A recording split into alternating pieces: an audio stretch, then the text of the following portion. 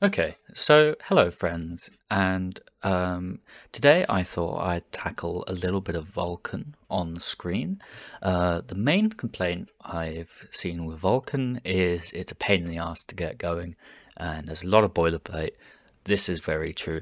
It's kind of the drawback of cross-platform graphics API is you kind of have to handle every different case, and you end up with situations like this where a lot of people feel like they're the ones writing the driver, and that's pretty valid.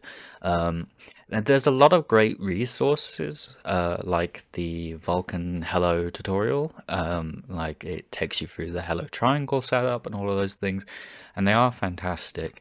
But the one thing that I found when I was doing them for the first time is you kind of didn't really know your end goal. So you'd be creating things and you didn't really know why you were making things, and there wasn't really an end goal in sight.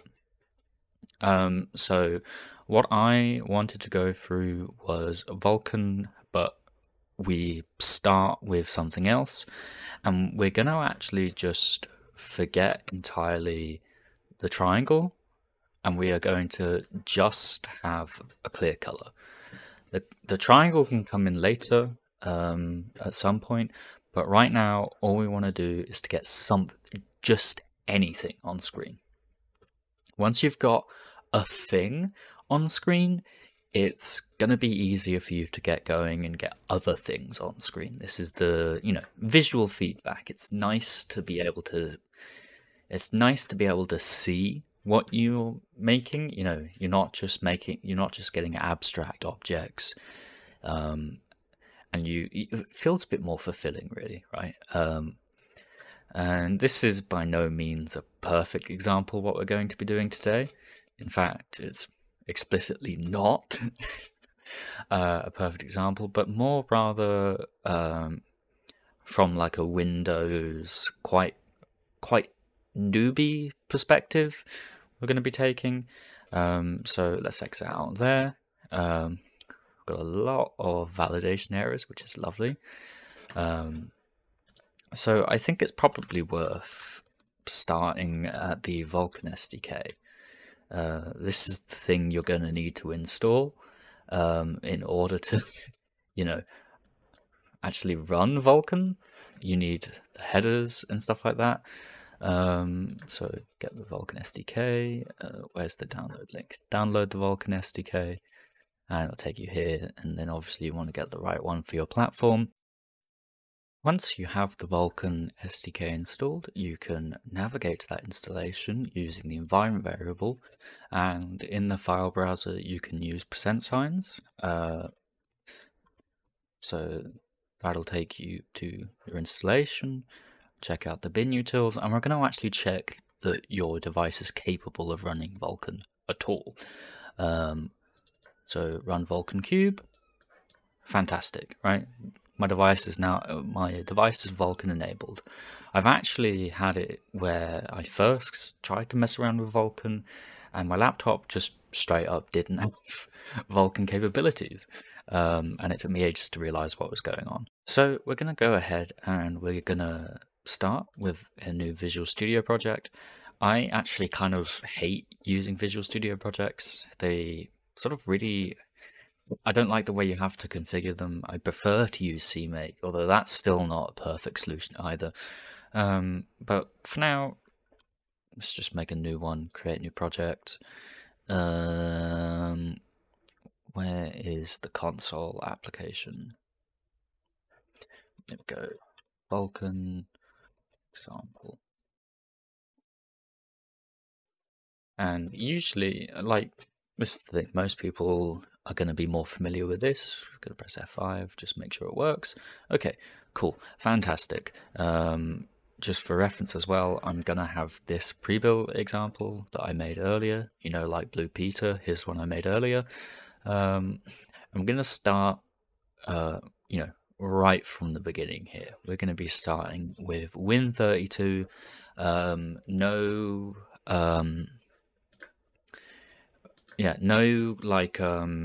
GLFW, and that's mainly just because it's another thing to install, and that's kind of a pain in the ass. The other thing as well is I'm going to get rid of the CPP because I don't like CPP. We're going to use C instead, mainly just because I prefer C.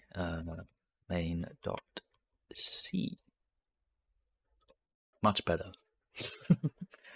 Okay, so first thing I'm going to add is a little header file, new file, application.h. And this is just where I'm going to store everything, right? It makes things so much easier. Get rid of that. If not, define vk example header. And this is just basically what your pragma turns into. If you've never used C, this is basically the equivalent of pragma once using definitions.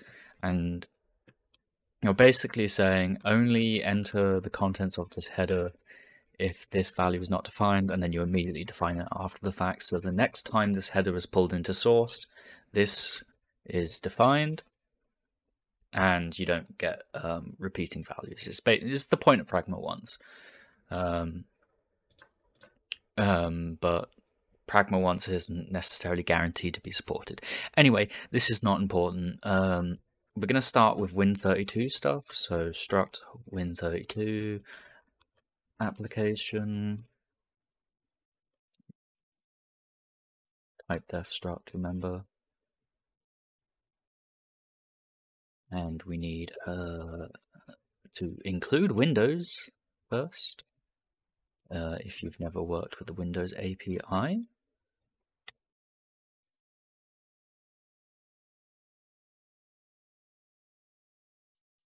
Each instance, I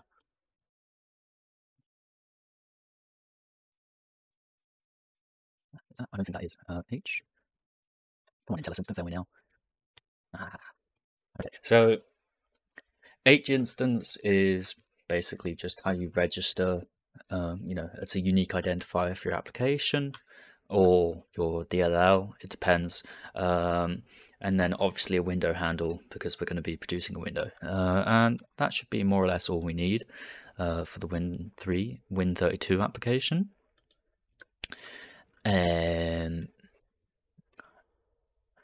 So we're going to go through and start with Win32. Obviously, include application.h, and then I'm just going to put these two side by side. I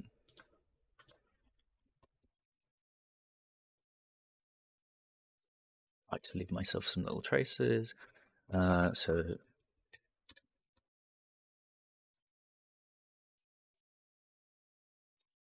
And the way I find it easiest to do these things is do them in little sections. So start with, register the window, open the window, stuff like that. And those will all have like a return code. So int startup Win32, and that'll take a Win32 application pointer app. We also need a int width, int height.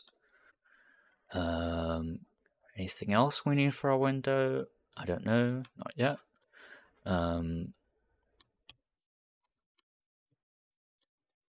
We need to actually give a body to this function, and basically I always return 0 when it's successful, and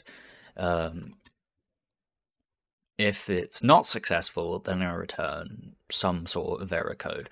And I'm just going to wrap this up in a thing that whenever it receives 0, it tells the user and then exits. So define return on fail, and it gets one value, and this value goes do, and int return value is equal to x.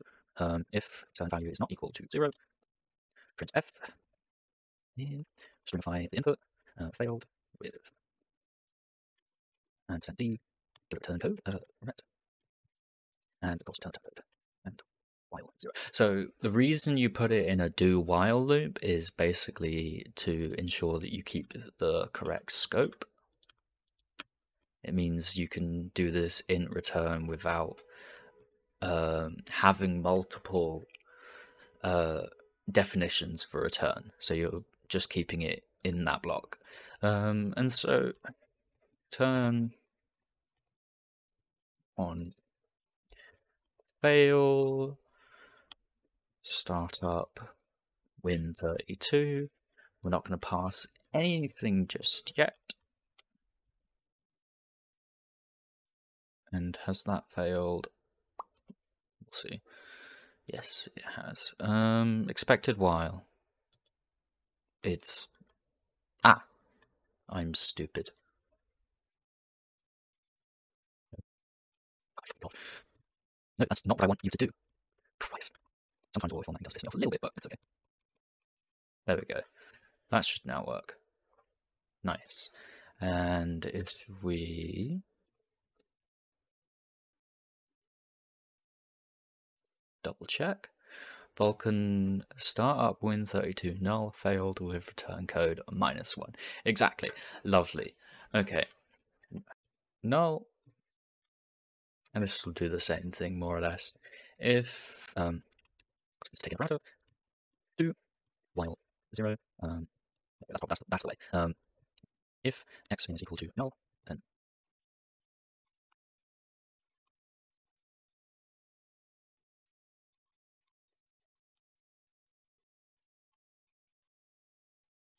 why? Oh, that just raises more questions. Sure, go with it. And so let's do instead turn on null. I've spelt return wrong. Fuck's sake, live coding.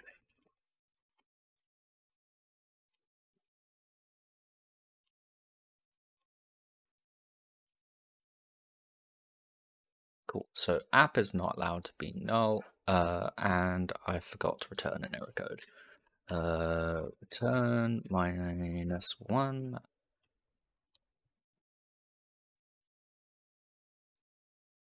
Cool. App is not allowed to be null. Startup win32 failed with return code -1.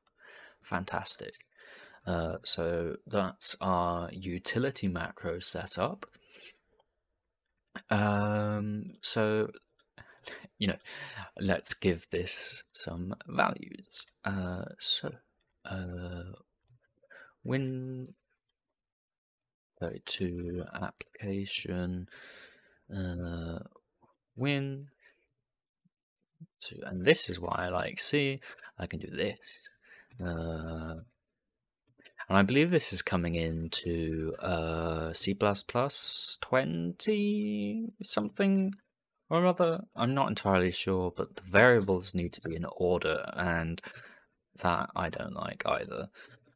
Width, what's a good width? 720 with a height of 480. Yeah, there we go. And now we shall instead pass a pointer to that application. Cool, nice. So that's all of our macro setup needed, or all of the macro setup that we did need. Let's now actually start up our Win32 application. I'm going to yank this over here for reference because Win32 is evil and I hate it and it makes me want to cry. Okay, so start Win32. So usually when you use Windows or you want to make a graphics application in Windows, you don't actually use the main entry point. Instead, you use the what's called wmain entry point, and it uses a different linker setup, and it stops this terminal from spawning. And that's very useful if you are making a release version of a Win32 application, but in this case, we're actually wanting this terminal for debug purposes. So we're just using the usual int main, and when you use the W main, you actually get handed the application handle, but in this case we haven't got it, so we need to get module handle. Sorry, it's modules, everything's a module, and we pass null, and that gives us the H instance. So app instance equals that. And once you then have uh, an application handle, the way Windows works is you first have to register the window class within the operating system, and then you can create instances of that window class, kind of like object-oriented programming, but instead you're using the operating system and you use a string identifier, which is kind of a pain in the ass. But let's go from there. Window class, wind, and it's probably a good idea to memset this to 0 instead of using the curly brace initializers. The reason we need to do that is because there's a bunch of other stuff in the window class that we're not going to be touching, and I don't want to set a bunch of the other fields in this struct manually to 0. Instead, I'm gonna set them to 0 by using, a memset. Okay, so let's actually give these some values. Long pointer string, I don't know what the Z's for, class name. So this is the unique identifier which is used by the operating system to identify the class when we want to make an instance of it. So usually something nice. Window class Vulkan example application. Doesn't have to be this long. I don't even know if these need to be unique per, like, globally, or if it's just per, like, per application. I think per application probably makes a lot more sense. But anyway, window.h instance, app instance, win dot long pointer to a window proc address. So this is the function pointer that we have to give to Windows to enable Windows to process the events it's coming. We haven't actually got one of those yet, so let's make that a null pointer. Now, obviously, this means this isn't going to work, but we'll come back to this in a little bit. And style, let's see.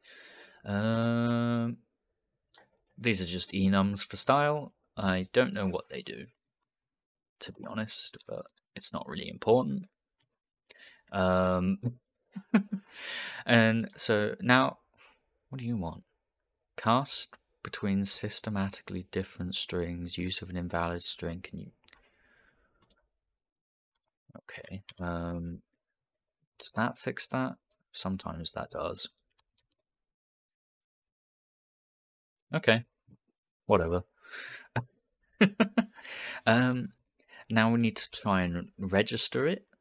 So register class. Hand it a pointer to the window class that we're trying to register. Yep. And so we're taking the null here because if we get if this fails, so this will fail. Peak definition. Yeah. Peak definition. Window class. Okay. This doesn't really tell me anything. Okay, never mind. Basically, if this fails, we actually want to tell the user. So printf fail to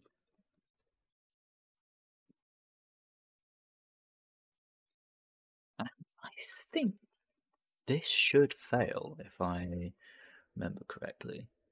Nope. Okay, so even though the window class won't actually work, it still registers. So if you actually try and create an instance of this window, you should find that it doesn't work. So, I mean, let's do that, right? Let's create an instance of our window, and that returns a window handle. So we want to store that. And this is where you have an absolute shit ton of parameters. So remember, we have this class name, so probably should abstract that, or at least put it in a define, but we're not going to do that. Name, so that's, the thing that appears on your, window, handlebar, I guess. Draw style. What draw styles do I need? Overlappable window. So it's not like a pop-up. It's not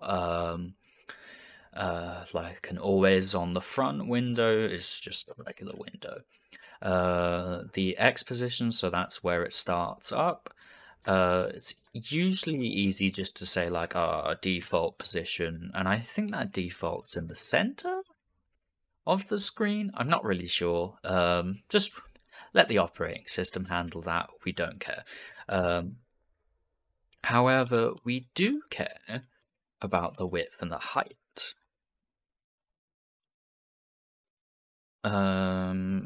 And so what are the other fields?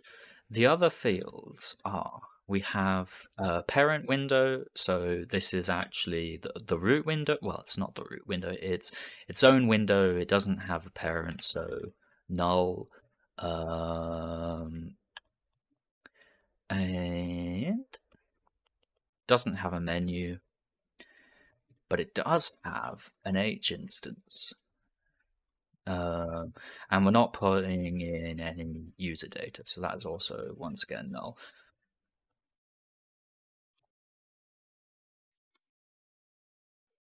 What do you want? Cast between two systematically. What? Okay. Whatever. It's just a warning. We'll ignore it. And so whenever this window fails, if like the creation of this window fails, we'll actually get a null pointer. So although this was initially only designed for capturing if the user is passed a null pointer, we can just... Okay, so now I think that should fail. Oh. Okay, well it has, but not how I thought. Probably that, right? If I were to have a guess. Yes, it was that. Okay, cool. And the creation of our window has failed. Nice. And I suspect that is most likely either because the class name isn't correct, like here, or it's because it hasn't got a window proc address. Now, I think it's most likely going to be that it doesn't have a window proc address. Window proc address is the thing that we need in order to handle events, and it has a very specific function pointer, or function signature, sorry. So we have to use, we don't have to make it static, but there's no point in making it globally accessible. Wind proc, and it takes a hwind window handle, a uint message handle, a wparam, and an lparam, I believe. Okay. And that's the function signature of the application, or rather the proc address function, and it basically allows your user to, or the user, i.e. us, we're the user of the API. It allows us to intercept events that we've received from the operating system, or that our window has received from the operating system. And for those that we don't really want to do any sort of special interception with, we can just use the default situation, which window provides to us with a something called the def window proc. And we just pass these.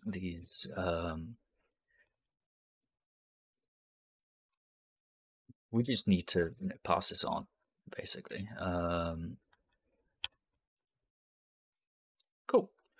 And so let's add that. No. Okay. I'm gonna try and get rid of that. Okay. Well, that's annoying. It was the text thing, and I imagine it's because the Windows API is very backwards compatible. It has to support both Unicode and multi-byte string, different ways of doing it, and text basically puts it into always the one that the platform is currently using. Anyway, not important. What is important though is you may have noticed our window was created, but it wasn't created. Where's our window? There isn't one. And that's because we actually have to tell the operating system to then show the window. So I am in the wrong screen. That's not very PogChamp. And so now whenever we need to reference this window, we can actually just use this handle here, end command show. Obviously we want a non-zero value because we actually want to show the window. And then we have to tell the operating system that we've updated something about the window.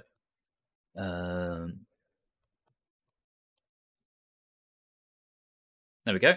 And you might have noticed that it flashed up incredibly briefly, and that's because we're not doing any handling of the messages. We're just open a window and immediately the program's finished running its course. It's done. That's fine for now. But we're calling directly into the Windows API. We're communicating directly with the operating system, and that's pretty cool.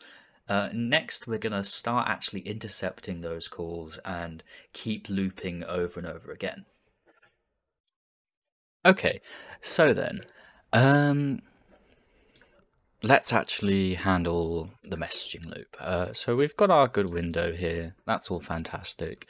So let's enter into the windowing loop. And there's a very specific way that this is usually handled, at least within Windows, and it's called through.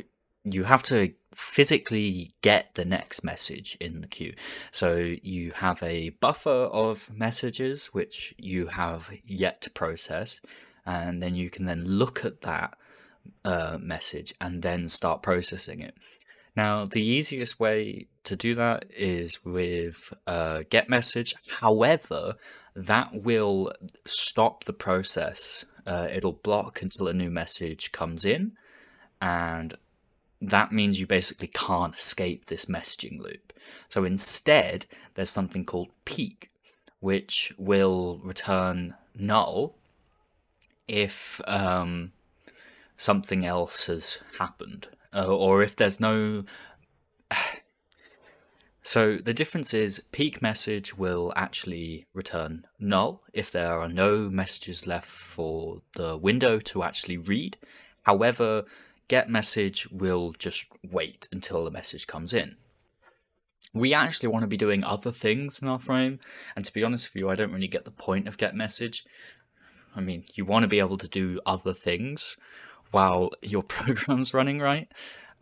So at the very least, let's start off with some sort of variable like int keep open. Well, and this is just, keep the window open. And we'll need something that changes this value eventually. But for now, we're just going to constantly keep it open. So if you remember from earlier, we need a message. And so this is just a variable to hold the contents of this message that we're going to send here. And we're going to do this in a while loop. Peak message. Message. And we don't care actually what handle it's going to. The reason why is because if we limit our scope of the messages we're listening to be just the actual window handle, then we won't be able to receive the close button being pressed, and we won't be able to do anything. We won't be able to exit this loop when the close button is pressed, which we want to be able to do. There's no filter. Be zeros. We don't want to apply any filters. And this next one is, do you want to remove the message from the buffer? And we do, right? Otherwise, we'll just be reading the same message over and over and over again. And now we have to translate the message. I don't really know what the point of these two calls are. And now we have to dispatch the message. And that will now go and send that message over to our window proc. So now if we load, oh, would you look at that?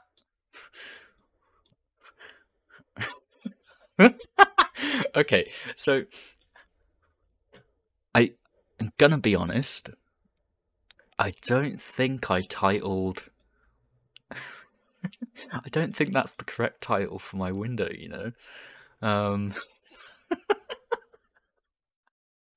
That's so ridiculous.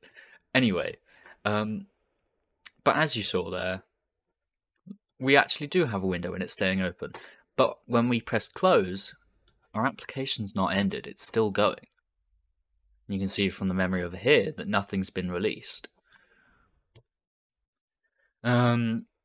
Sorry, that's actually really funny.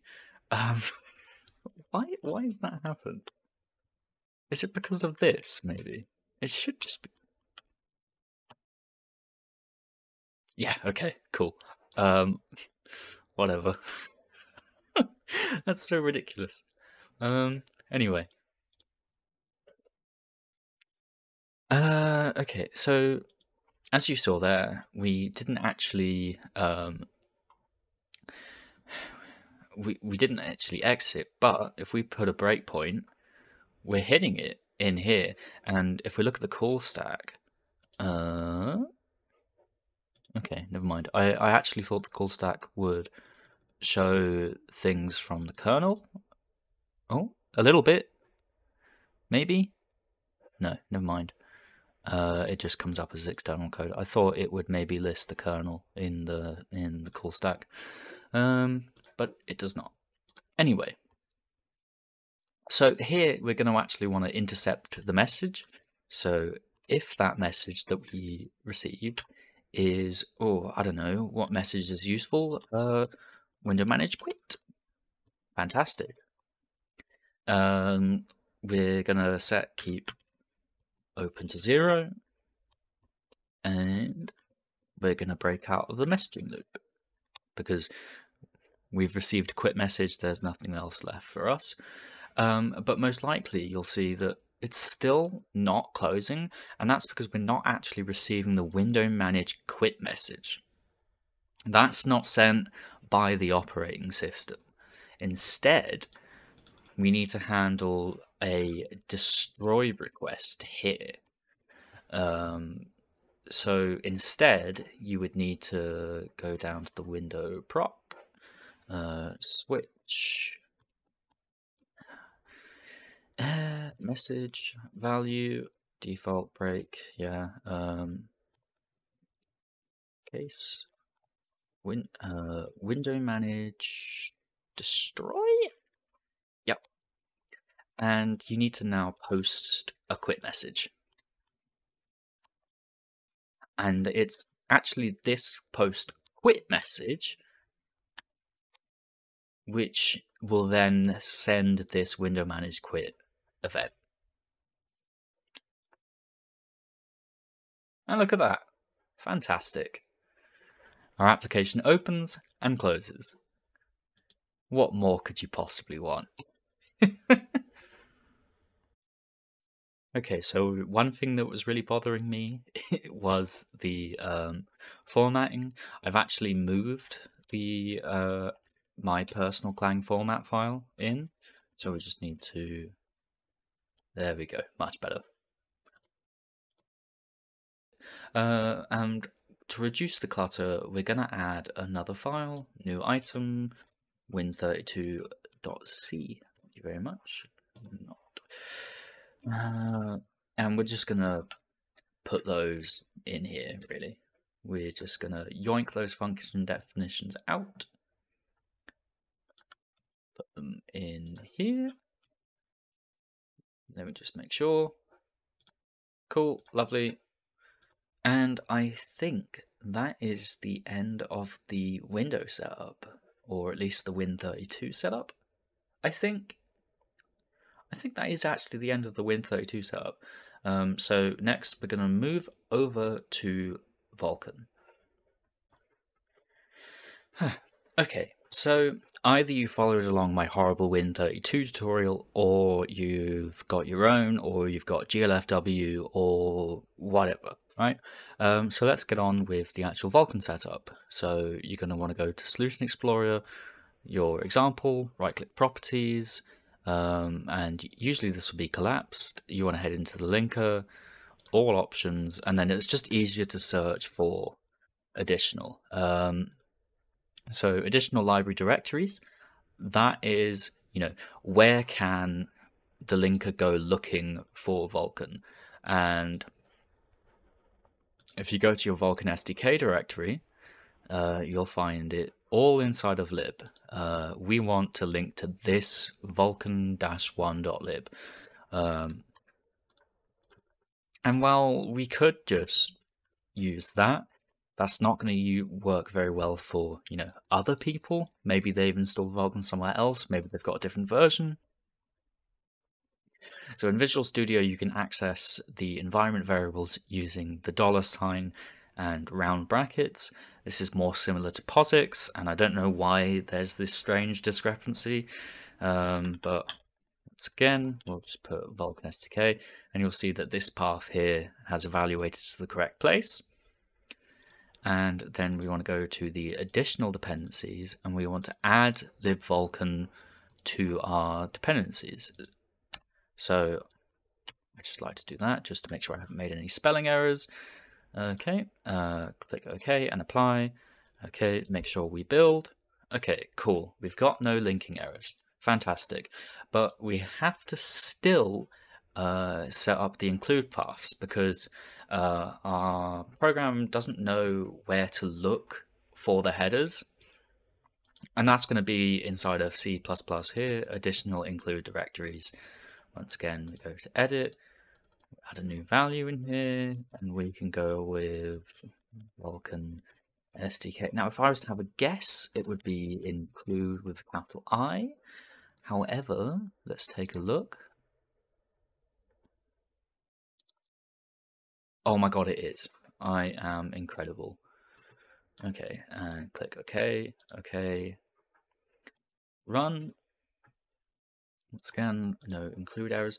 The other thing as well, when you're editing your properties, you want to make sure that you're editing all configurations and all platforms, or else maybe when you go to make a release build, you won't have the include path set up and it won't be able to find Vulkan. Anyway, not important. We'll go over to here and Vulkan, vulkan.h. And there's one more important thing. If we go to document, you'll see that it actually has a bunch of different platform dependencies here. We know in advance that we're using the Win32 platform, so we can just define that variable. And so now, whenever this file gets included, this, where is it? This value is set. You can see that it's now, the contents in here is nice and highlighted, and we get the additional Win32 stuff for Vulkan, not just not just Vulkan core. We're getting the Vulkan Window 32 stuff, and because we're on Windows, that's what we need. Okay, fantastic. Let's close those. So going back to one I made earlier, Art Attack Blue Peter style, we've got a windowing loop, and then we've got the actual Vulkan stuff. This is the Vulkan commands that get done every frame in order to get the clear on screen. And so the way Vulkan works is everything is split into what's called a command buffer. Rather than having a global state or giant state machines, you record commands into the individual command buffer. And this is the reason why Vulkan works as multi-threaded, is you can actually take a command buffer, record it on another frame, so doing all the iterating through all the models and iterating through all this stuff, and you have a full command buffer, and then you can copy it in as a secondary command buffer into your main command buffer. And that's where this sort of multi-threaded graphics API, without having to worry about state machines, comes from. It's through these command buffers. Okay, and so you reset the command buffer and start it new. You start a render pass, and that starting of a render pass clears the texture to this value here. And then we immediately just end the render pass, and then we end the command buffer. That's all we're doing. All of this is just to clear that one texture from before.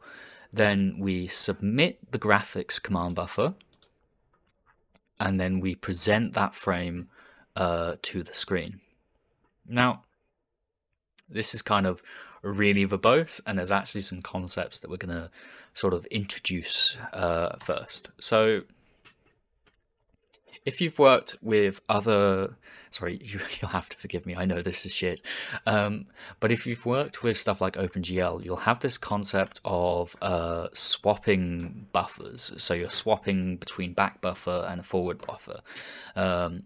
So you've got one frame. You've got the one on screen that your user is currently looking at.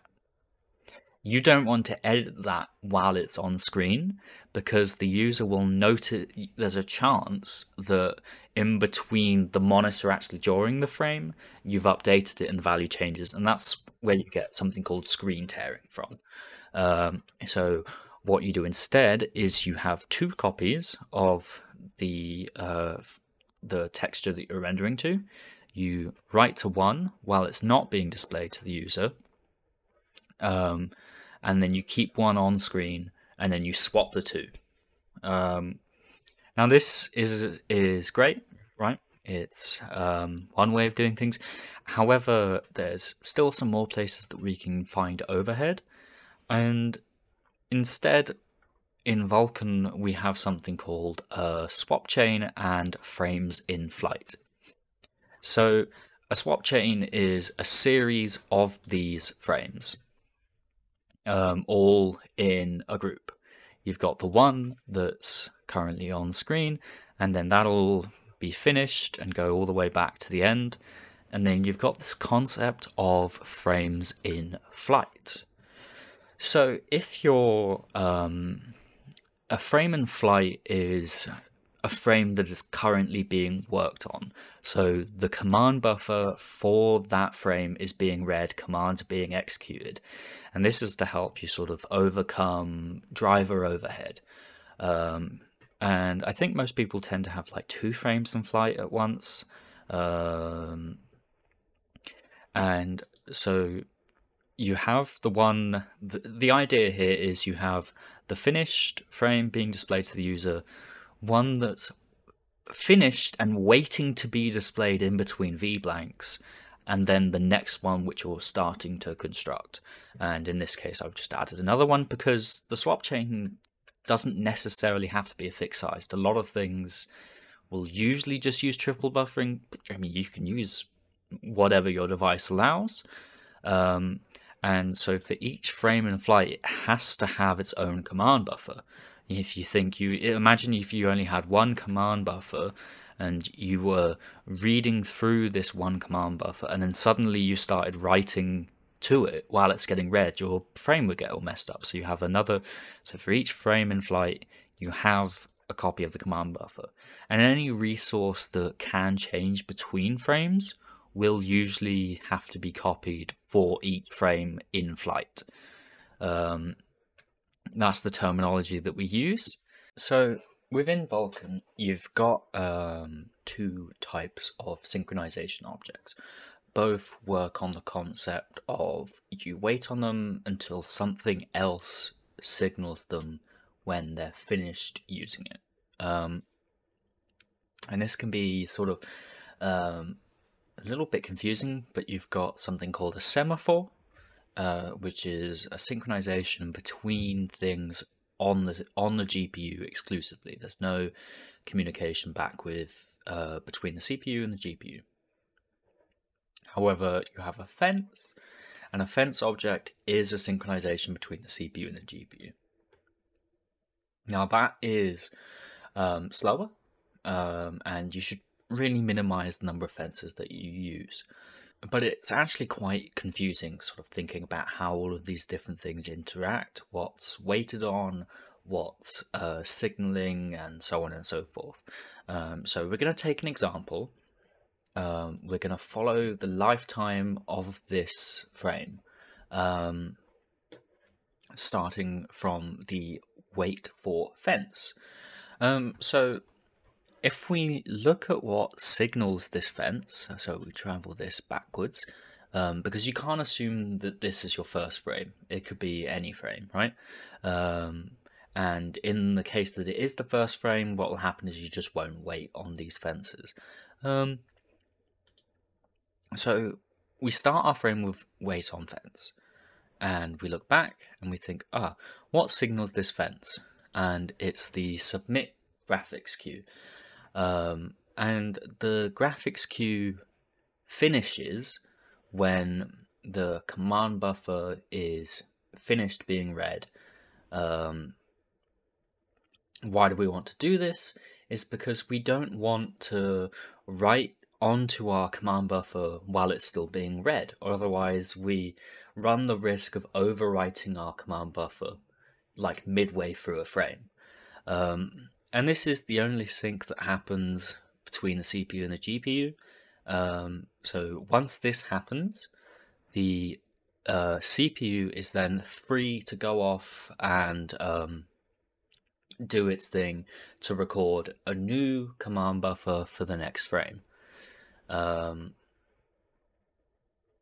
And so this can take, an amount of time. We don't know how long.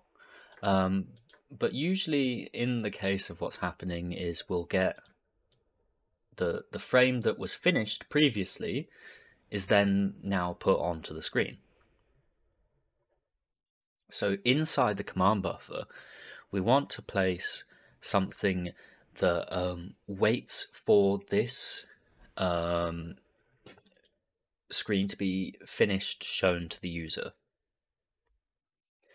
And this, once again, this doesn't perform any CPU waits. All this is saying is tell the command buffer to not write to this screen until it is no longer on the screen. Sorry, it tells the command buffer not to write to this frame until this frame is no longer being displayed to the user.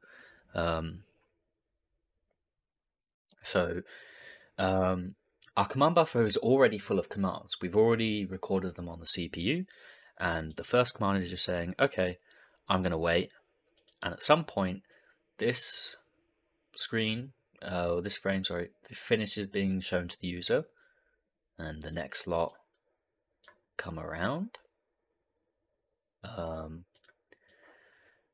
And so now we've changed command buffers, unfortunately. But now this command buffer, when that push like that happens, that then, as we can see from the presentation, signals the image is ready. So the image is ready to be written to now. So we can now actually start processing our GPU commands to finish up the rest of the frame, and we'll iterate through the rest of the commands, the command buffer. And once those commands are done, we then once again signal the fence, and then we signal to the that the image is ready to be shown on screen.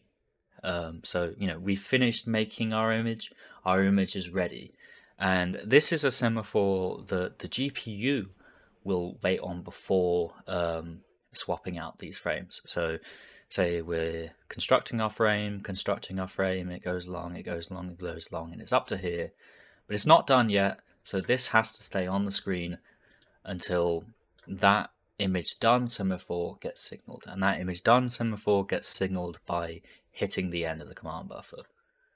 And that's how our things loop. It's a little bit difficult to keep track of, especially when you have multiple frames in flight.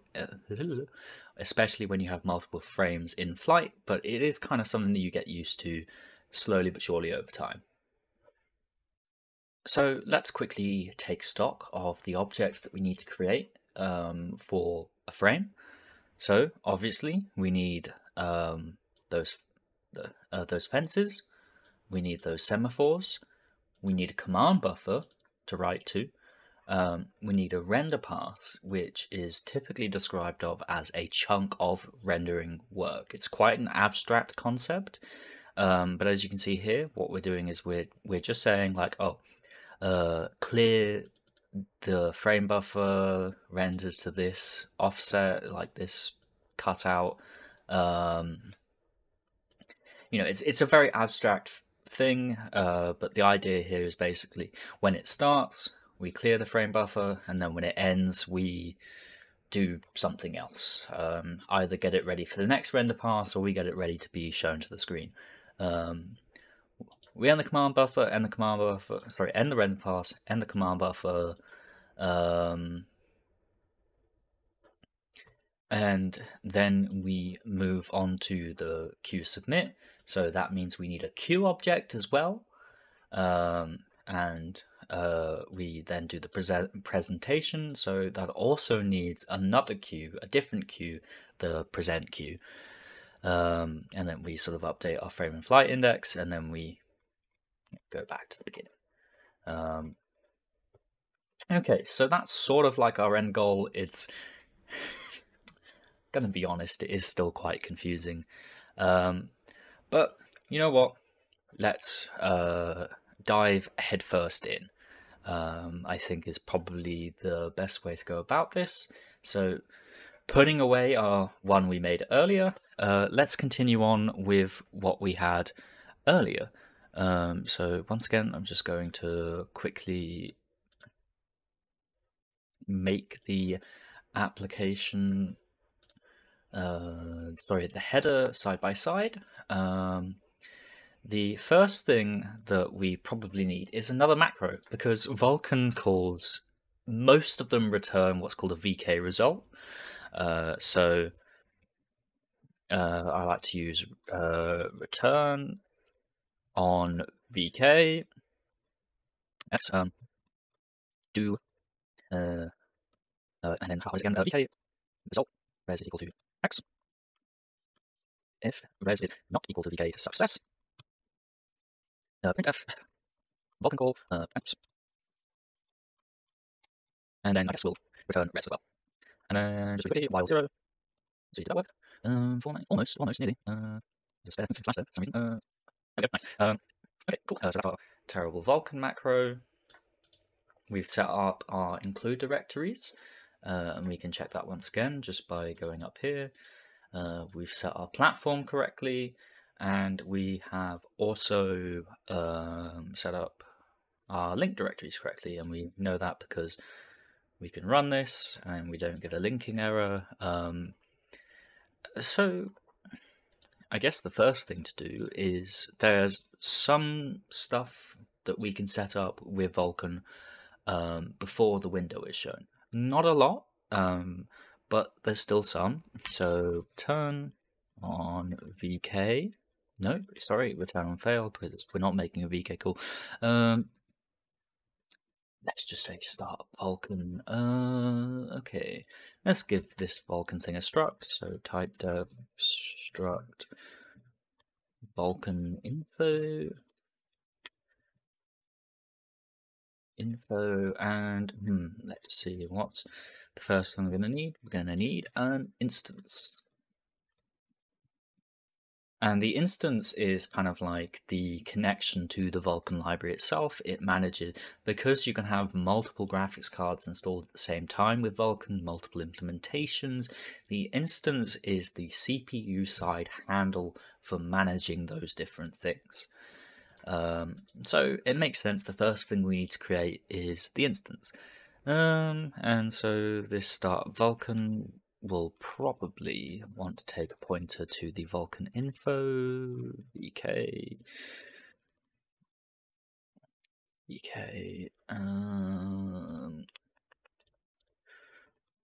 int start up Vulkan, take a Vulkan info pointer VK, and then we're going to make a new file specifically for the Vulkan stuff. So add new item Vulkan.c. Move that across.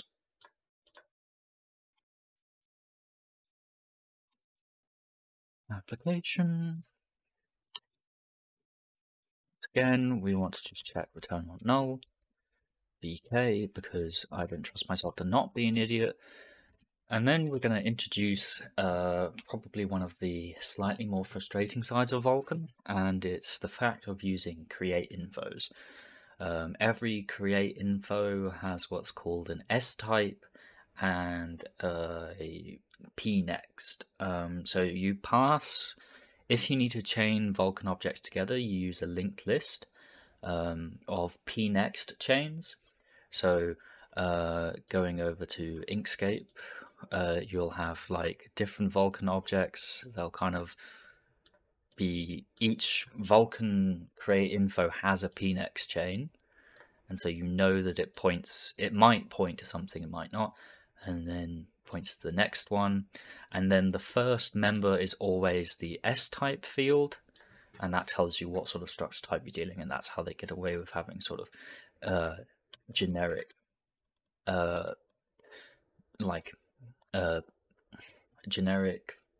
linked lists.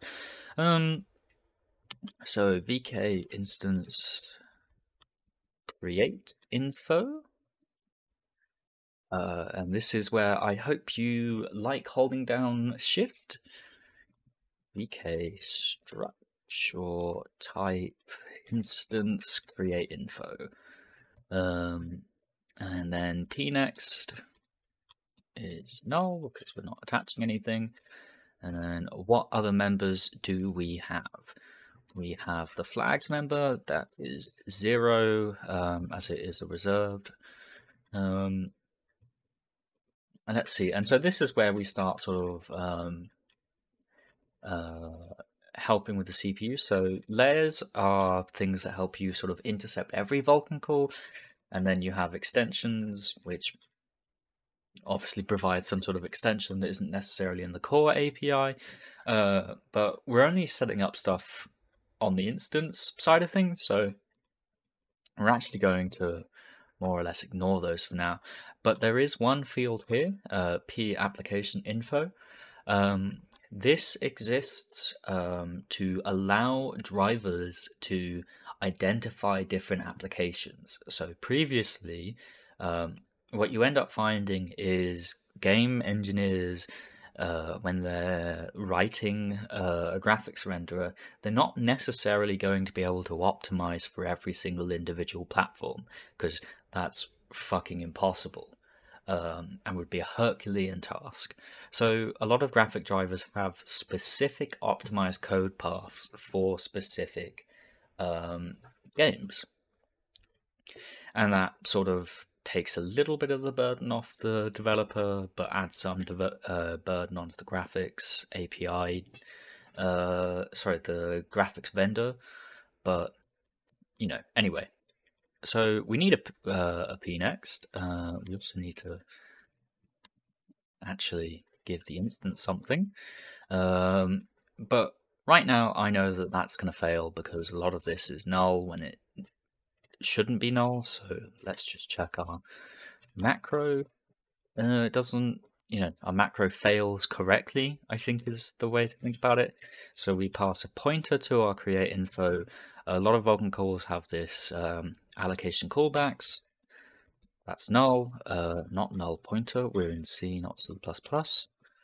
And then P instance, so that's the instance we want to create, which is in VK instance. And we'll also quickly check the return on VK macro. And okay. Yes, that would make sense. Include stdio.h.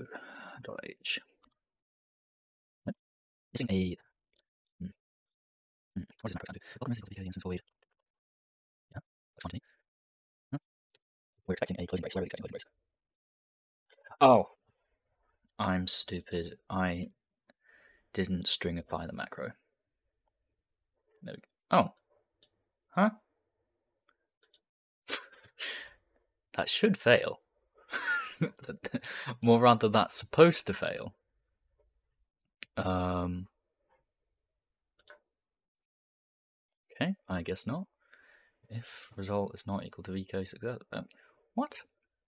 Did we get an instance handle back? We can check.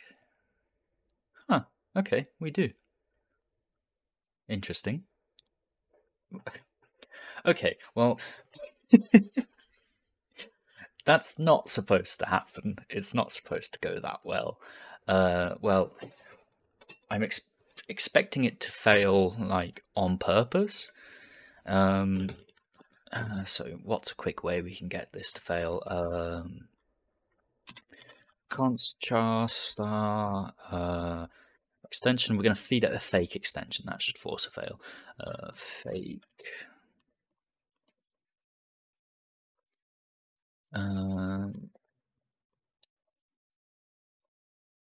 It's up there. Dot pp. pp.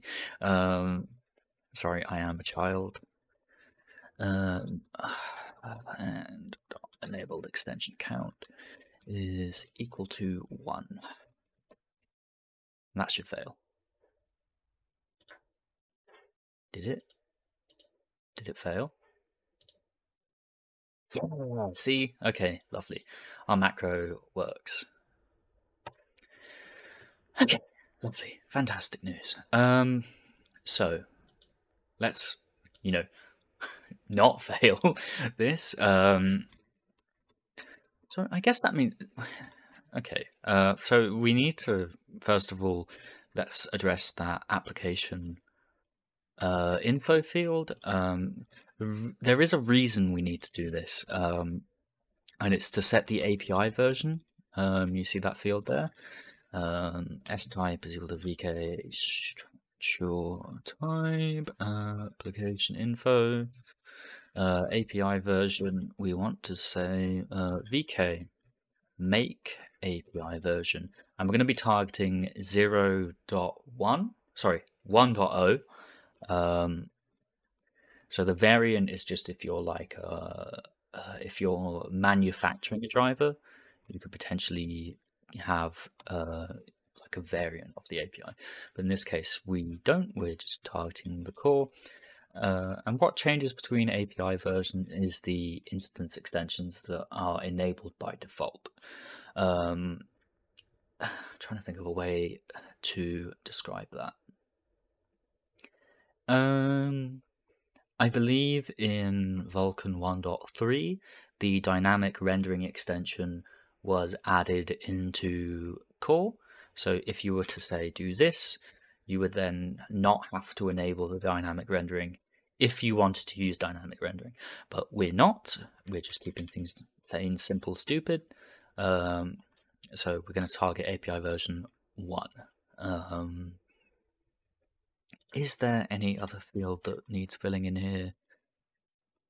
I don't think so. I think that's all good. You notice there was an engine field there. So, for example, if you were, if you made a Unity game and it had a Vulkan backend, that would probably pass, Unity build so and so as the engine name, and that just helps your graphics developers put in special secret paths into their drivers. And that's why when you go to update your NVIDIA drivers, they're fucking massive. So if you want to blame someone, no, don't blame anyone. It's nobody's fault. Okay. And so there's actually a little bit more that we need to create for the instance. For example, we are actually going to need some instance extensions which aren't in core. For example, because we're using Win32, Windows isn't core to the Vulkan API, so we need to actually add in the Windows extension. If that makes sense, I think that makes sense. So const char. I always forget how star and then okay, cool. Extensions is equal to, so we need Vulkan Win. Nope. They do define the name for this somewhere. Go to document. Windsurf. Yeah, okay, so the extensions are enabled on like kind of this weird like they're all given like a unique name and they all follow this form factor. The next thing we're going to enable is validation layers. So, and of course, validation messengers. We're going to do that because that's going to help us spot API errors rather than sort of umming and ahhing and guessing like, oh, what's this? Why is this happening? Okay. So VK KHR debug. No. Utils? What's the name of this?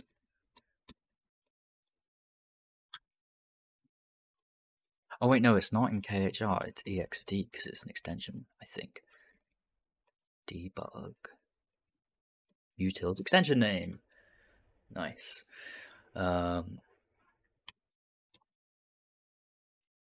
And so we're going to attach that. Dot enabled extension count is equal to the size of that extension divided by the size of a character pointer. So we're basically saying, nope. There we go. So basically that's just saying like, oh, how many elements are in that, and we can use size of because this is a compile time known array. It's not a devolved pointer. It's not like a pointer that we've passed in as a parameter. Otherwise, that would just be 1. Anyway, so there are other things as well. So if you're using validation layers, we also need const char star layers, and we are. This doesn't need to be, does it? No, it shouldn't be. I don't think. Yeah, no, it shouldn't be because it's already. Anyway, sorry.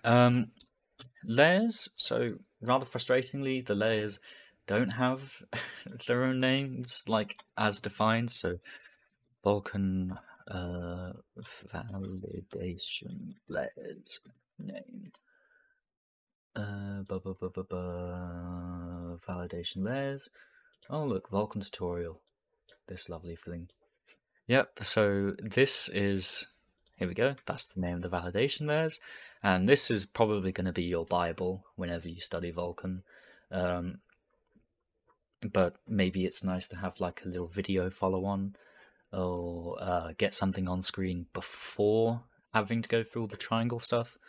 So yeah, anyway, let's make sure we enable that layer as well. So dot enabled layer pp enable names is equal to pointer to layers, because we're yeah, so the difference is obviously this is an array of strings and this is just a string itself, so we need to take a pointer to the string but not a pointer to the array of strings.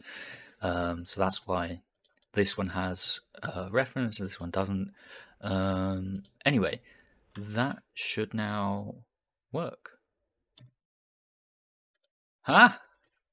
See, look, we're getting validation errors because of our lovely warning. Like by enabling validation layers, we're actually getting something that's telling us what's going wrong, and we can read this quite easily. We're saying missing extension required by the instance extension VK KHR Win32 surface. It's missing the Kronos surface, and obviously that makes a lot of sense because if you have a Kronos, Vulkan also actually part of the core is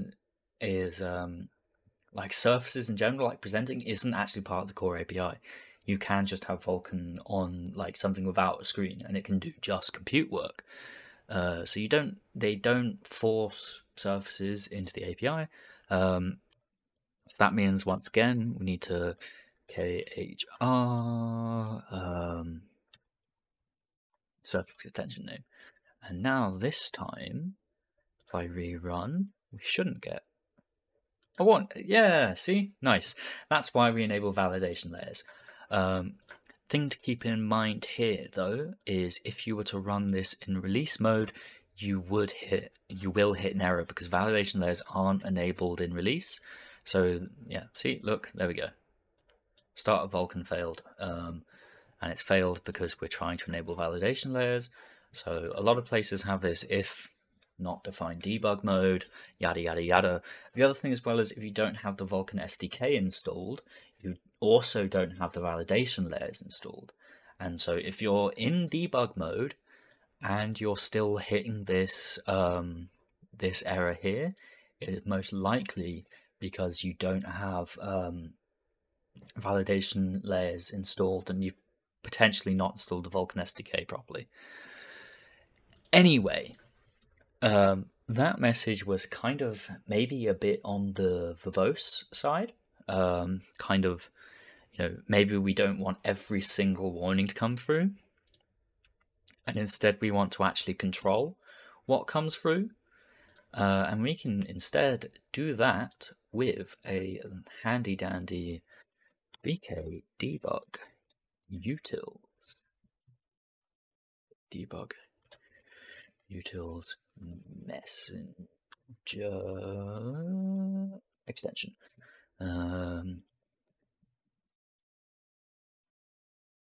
Okay, cool. And so once again, as with all things Vulkan, we need a VK debug utils messenger create info ext is equal to s type. Oh yeah, I hope you've got a strong pinky finger.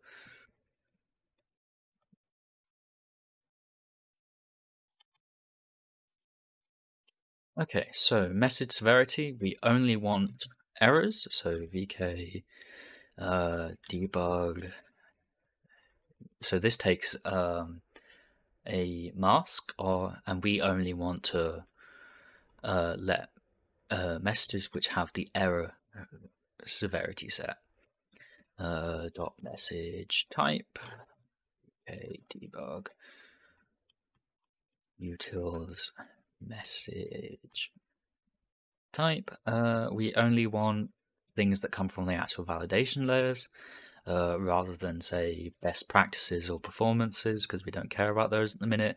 There's no user data, pnext, there's no pnext chain either, no flags.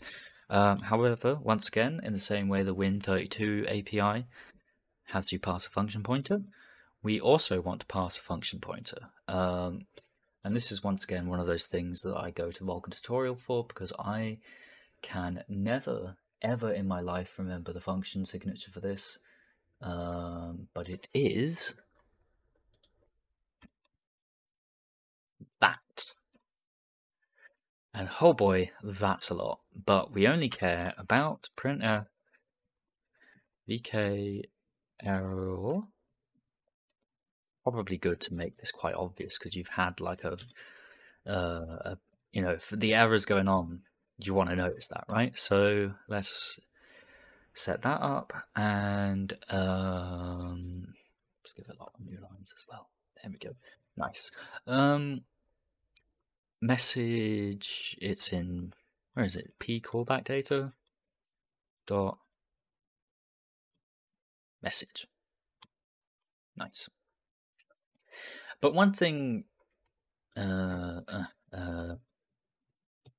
need to give that struct a name.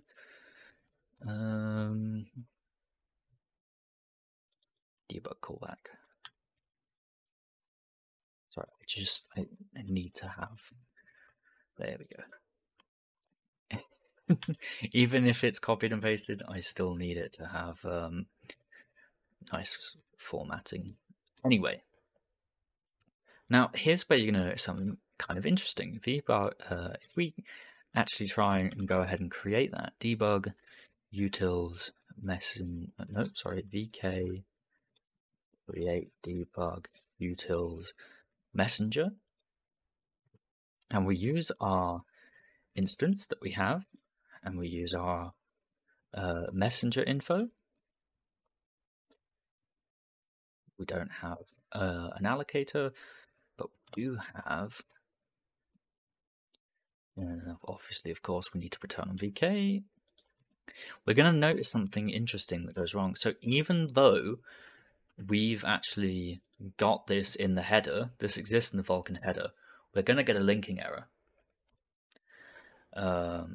See, look, unresolved external symbol, VK create debug utils messenger ext. Despite the fact it's in our header. And once again, this is because it's kind of like something on the fringes of the API. It's kind of not fringes, but it's not always defined. So instead, you have to do this weird thing. It's function pointers. So you have to actually fetch the function pointer from the Vulkan API. And that's kind of a pain.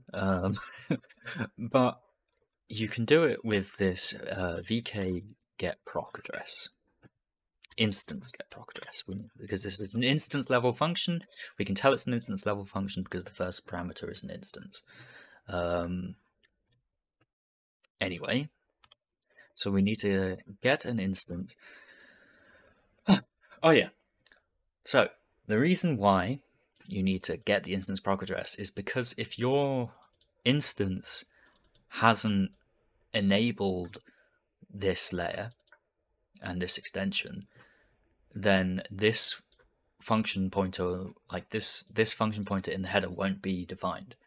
So that's why it's kind of left unresolved, and you have to kind of find it yourself. It's still a little bit annoying, but hey ho. And then we can null pointer check it. So turn on null, create, fantastic. And then we can use this function pointer to create it instead. Nice, lovely.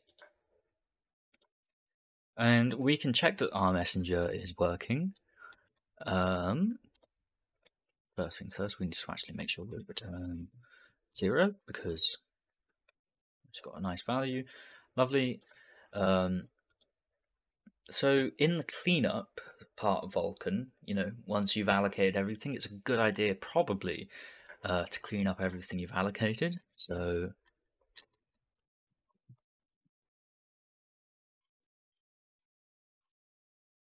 clean up Vulkan. Let's again take info star VK, and we'll yoink, put it in here. First thing we're going to do is destroy that instance we made. So VK destroy instance, not instance.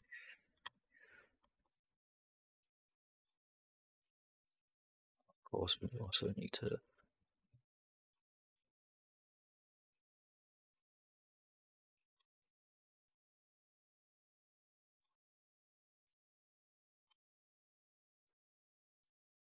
That needs to be an int type, not a void type.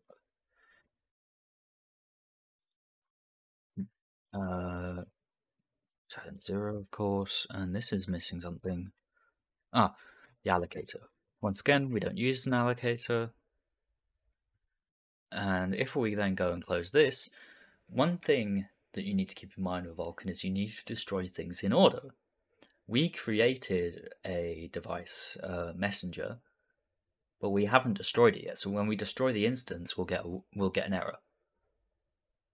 We should get an error, and the reason we're not hitting that is because we haven't put the cleanup in here yet, have we? No. So cleanup Vulkan VK, and now there we go. See, look, and we can tell it's our thing getting hit because it's got all of these obnoxious new lines. And of course, once again, we can hit the breakpoint. We can put a breakpoint in here as well, and we can. Oh, look it. And because I've actually built validation layers, I have the symbols for them, I think, and you can see the validation layers in the call stack, which is quite cool. Right, that's quite a cool thing. If you're into that.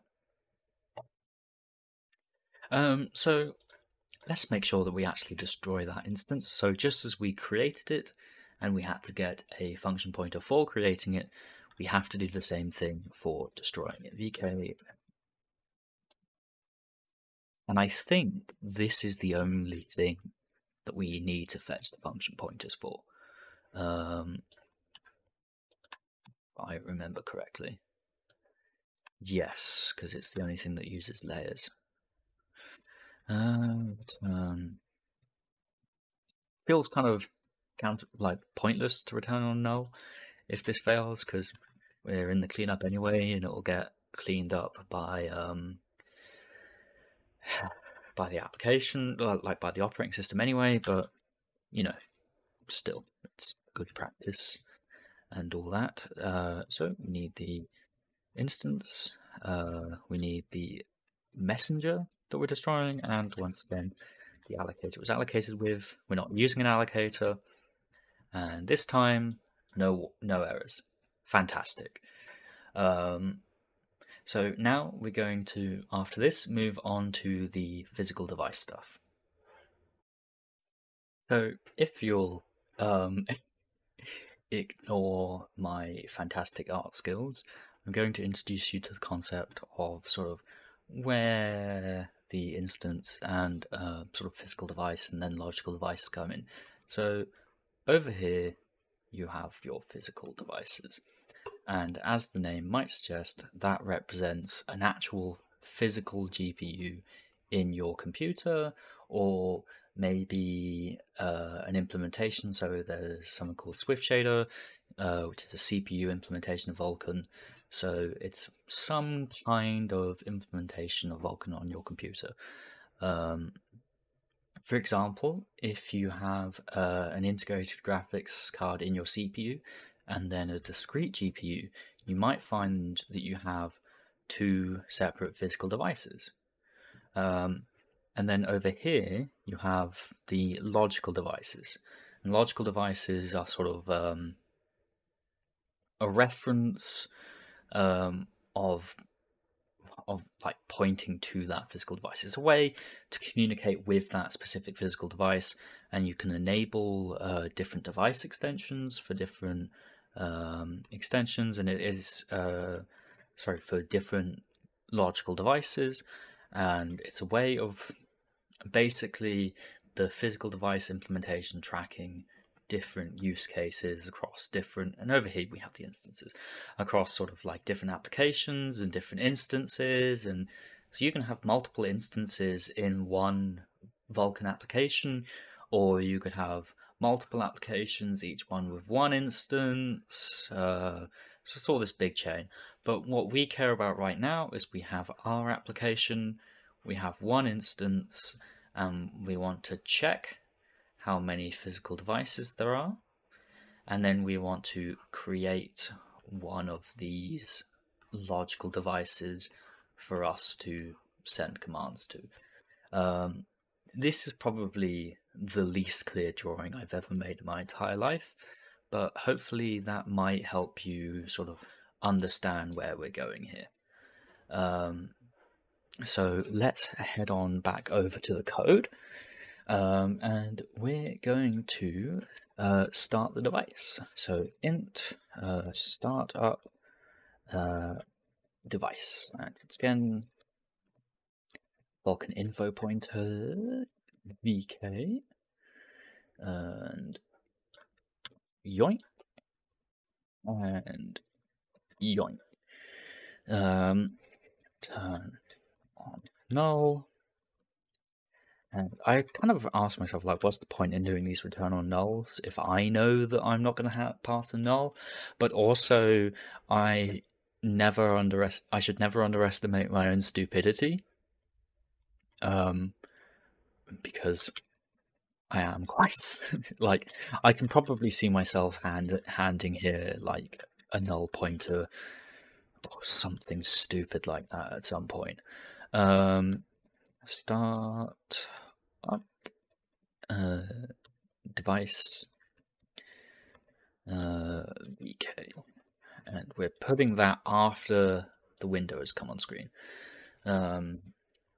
Anyway, there is a reason for that at some point, but we'll get onto that perhaps in a little bit.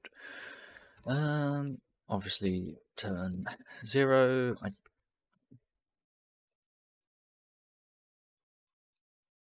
If I can just so there is so how do we query the physical devices, right? We don't actually know how many physical devices there are. So there's something called enumerate physical devices, and we use our instance in order to do that.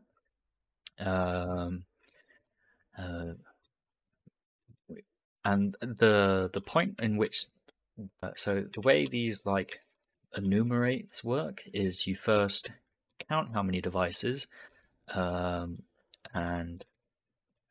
that is passed to you via this pointer here, and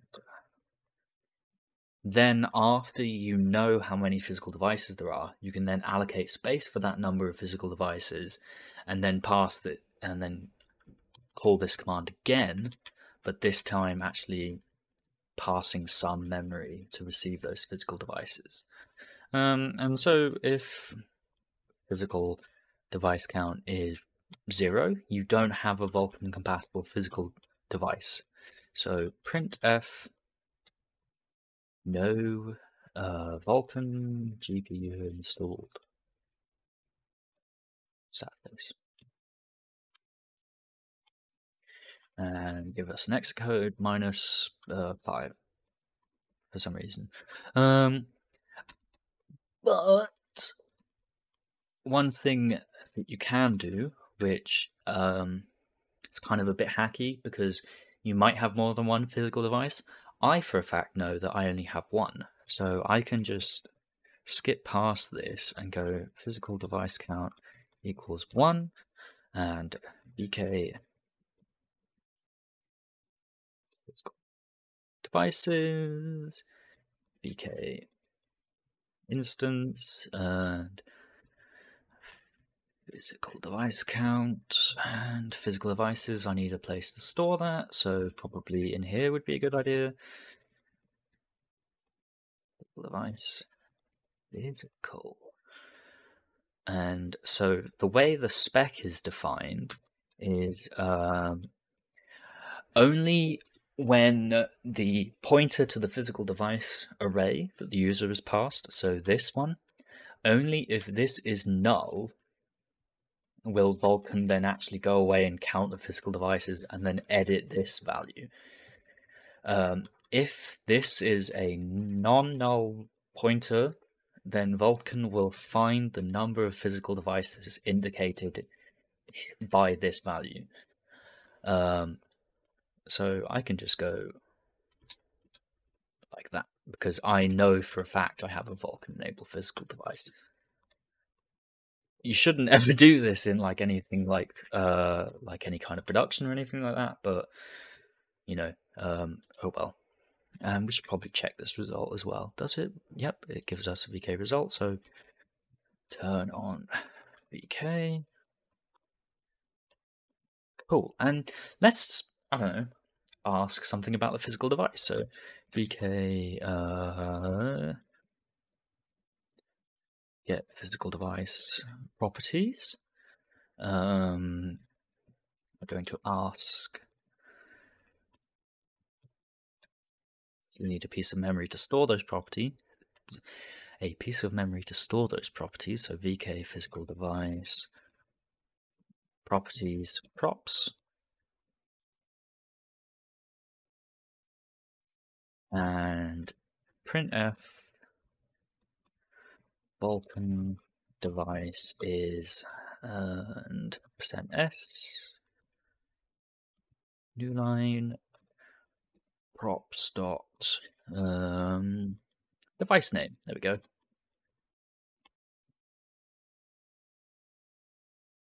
And look at that. Hey. Yeah, sorry, I hate to flex on you, but I do have a 3060 Ti. I'm now aware that this is actually not new and not exciting to have anymore, but it was at the time. I got it for retail price as well. I had the Discord ping set up and everything. Anyway, so that's not really important, is it? So we don't actually care about those. So sorry, we're down here. We don't actually care about those properties. If that's just to like show us that we can actually fetch information from the physical device, but we don't actually want the physical device. We want the logical device. So in Vulkan, that is called just a regular device. I suppose the lack of specifying that it's physical implies logical, I guess. Anyway, VK device create info. Device is equal to, once again, S type.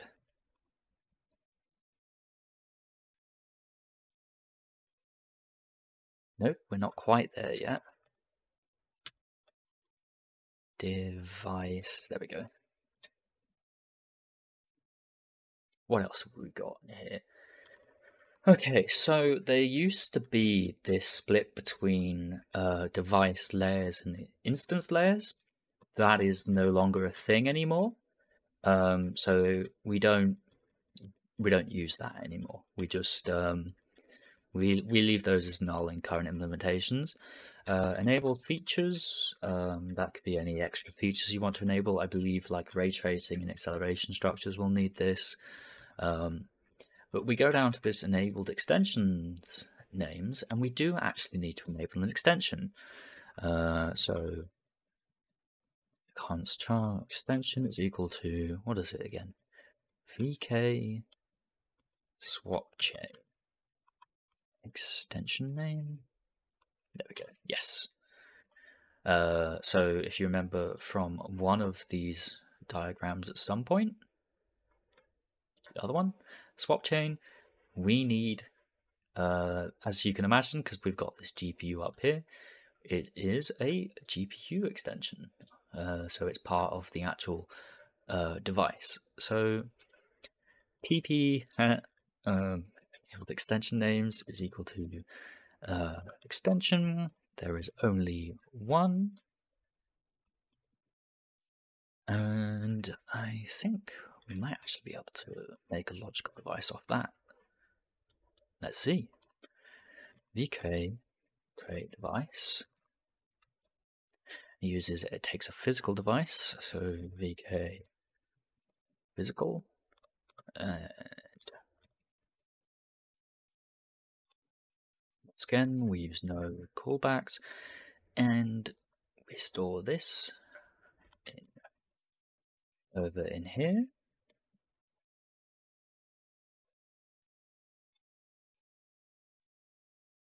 And of course we should, oh shit. I pressed Control Home instead of Home. I'm still trying to get better at like doing the fancy keyboard stuff, but as you can probably tell, I'm not very good at it. So return on VK, and let's check. Oh, we're hitting an error. Nice. What error are we hitting? Yeah, create queue info count must be greater than 0. Obviously, that makes sense. We need queues to submit to. So going back to here, we need a submit queue and a presentation queue. And there's a large pain in the ass about finding the valid queues. And the queues are stored in what's called queue families. And it's a real, so you basically have a bunch of queues given by index. So there's queue family 0, queue family 1, queue family 2, or however many. And each one of those queue families will support different queues. And almost always, not necessarily always, but almost always, queue family 0 supports presentation and graphics. And we're going to just sort of hope that's the case for you. If not, yeah, we'll cover that in a later section. But the important thing to think about is why would you want different queues? And the answer is there's something called a transfer queue. So maybe you want to be able to upload things to your physical device or just to your GPU. You want to change in a texture, change in a model. You want to upload some data to your GPU, but you don't want to store the graphics commands. You don't want, you don't want to suddenly stop uploading data. Sorry, you don't want to suddenly stop rendering just because you have to change a model. You want to upload the model, and when that upload's finished, then start using it. And so if you have a separate queue, perhaps a queue that only supports uploading, then you can use those two things simultaneously. But in this case, we are mainly interested in a graphics queue and a presentation queue, and we're going to hope and assume that it's in queue family 0. So VK queue create info, VK device create info, lovely. What members does this have? Of course, VK device queue.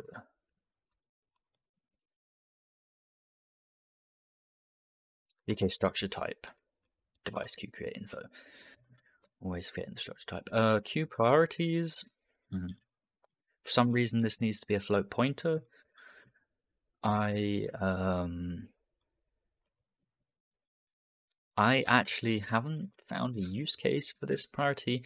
I suppose if you were uploading, you would want your uploads to have a lower priority than your graphics, probably. Why it's a pointer, I don't know, but oh well.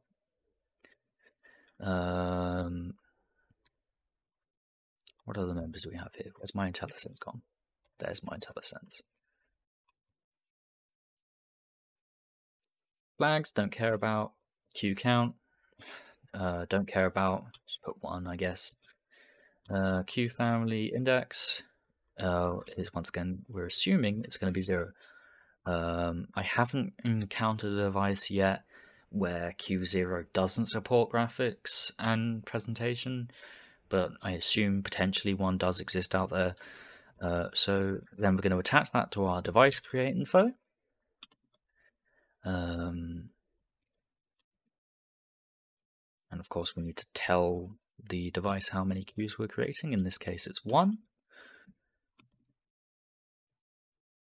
Let's try now. Nice. No errors. Lovely.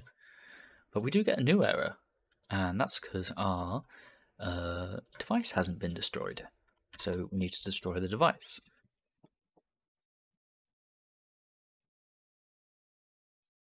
And of course, this isn't like breaking. This doesn't destroy, you're not going to get a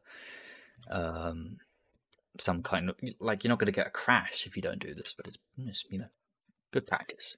Although actually, if you're using an allocation callback, you might get a crash. I don't know. Either way, destroy our device. Fantastic. Right. That's lovely. So we now have a device, and we can start using what's called device level functions, and that's functions where the first parameter is a device instead of an instance. So the command buffer belongs to the device, the frame buffer, the render pass, the swap chain images, all of those belong to the device. And so you need a device handle before you can start creating them and using them and targeting them. So speaking of that, maybe we should now create the swap chain. And this is, oh mighty me, an endeavor and a half. But it does need doing, unfortunately. So swap chain.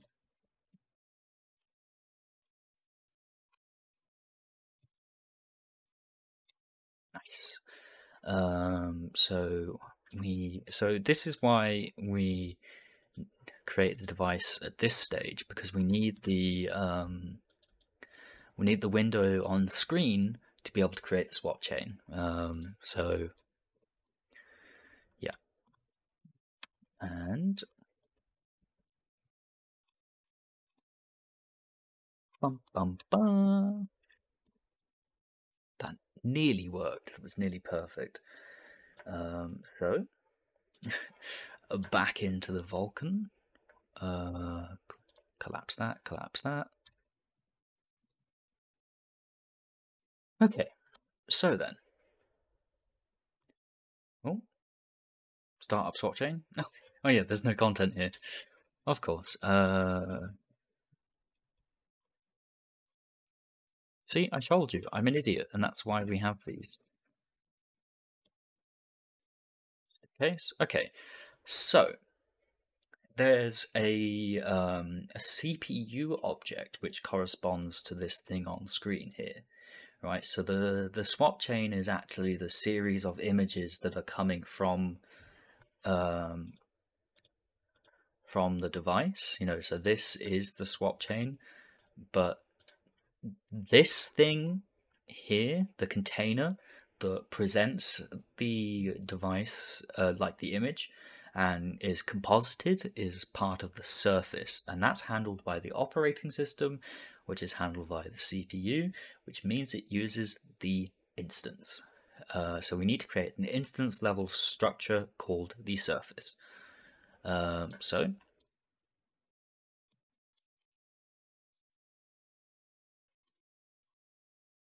we need to create a Win30. So specifically, we're going to be creating a Win32 surface as well, because we're on Windows, and the different surfaces take different, the different operating systems have different types of surfaces, and they'll need different parameters to identify them. So vk structure type win 32 surface create info KHR, and look at that. We actually need our H instance and our window handle. Um, so that means instead of just the Vulkan info, we're also going to need a pointer to our application. So put that in there, put that in here, the ampersand is win. Okay, so startup swap chain, we need to return on null once again. Turn on null app, which is in fact a member. Going to close this so this can all rejig its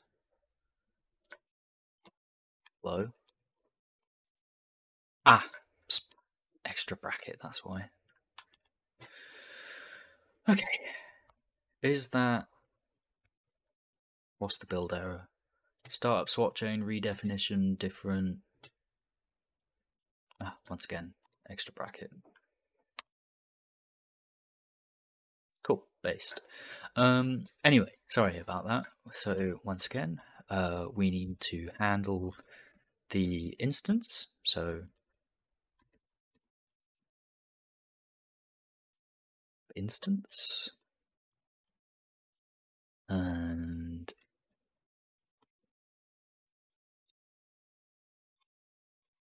so what's actually quite interesting, specifically on Windows, is if you remember earlier when we created this, we asked, was this a did this window handle have a parent? And so if you make a parent window, you can actually segment your screen into different slices, and so you can render directly to these different slices on your window. But we're not going to be doing that right now. Is there anything else? Nope.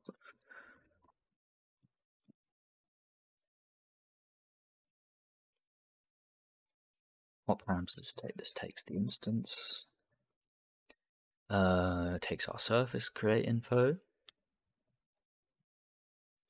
Callback, which once again we don't use, and it also takes a pointer to a surface.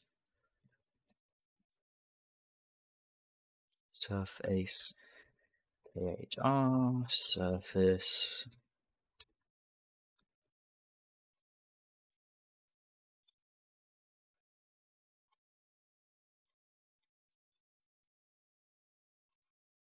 And we'll also just want to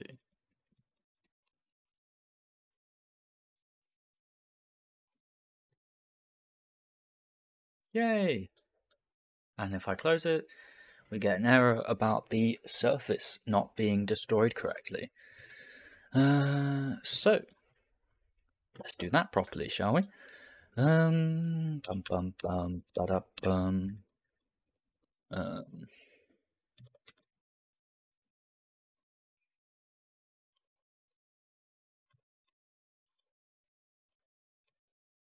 Yeah, okay. And at some point, I'm probably going to stop caring about ensuring that everything gets deleted properly, if I'm honest. But it's probably good checking if the object has been created properly, because if it throws an error for sorry about that. If it throws an error because it hasn't been destroyed properly, it means it's been created properly.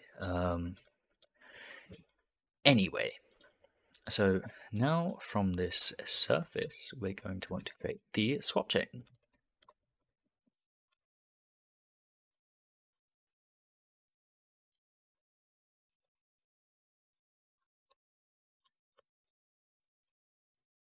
Not sure if you saw just how many members this has.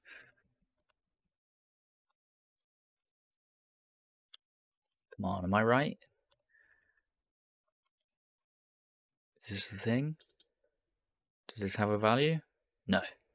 God damn. VK struck type. I feel like I was close. I'm not actually sure if I was close or not. But in case you were curious, let's go to the definition. And this is how many, yeah, it's quite a few. But a lot of them we don't actually have to, care about. And we'll fill those in, I want to think, fairly quickly. And if not, the validation errors will help us. So, first things first, surface. So the surface is just that surface we just made. What else?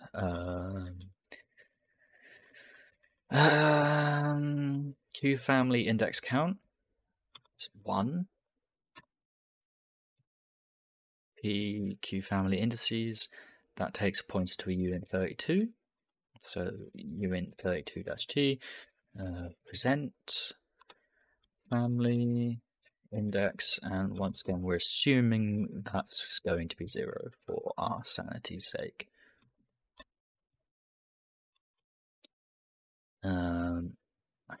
I'm going to just swap the order of those two, just because my theme has been pointer to the thing, then followed by the count. Image sharing mode, so because the graphics queue and the present queue hopefully have the same family index, it means that they're not being shared, so we can do VK sharing mode concurrent. No. VK. This is actually the exact opposite, exclusive. So we're not sharing, so the image that getting presented to the screen, we're not sharing that between the graphics queue and the presentation queue. Otherwise, occasionally you would have to like swap. Like you have to change ownership, so like a queue owns an object, and if anyway, not important. Pre-transform VK transform peak definition. Let me just see what these are. So this is a flag, and it is one of those.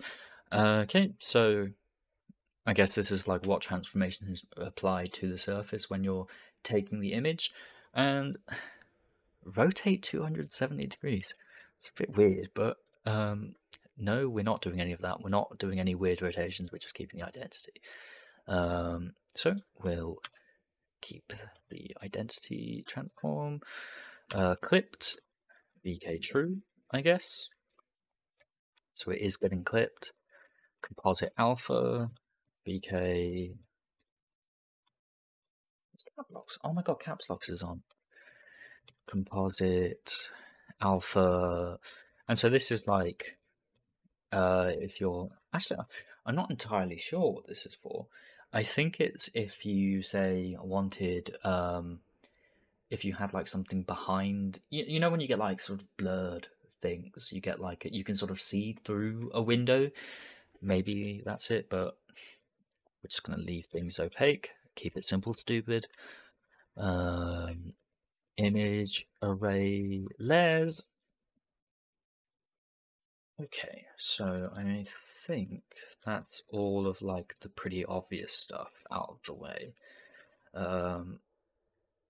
So image array layers is 1. I actually don't know why. It's just I've always seen it as 1.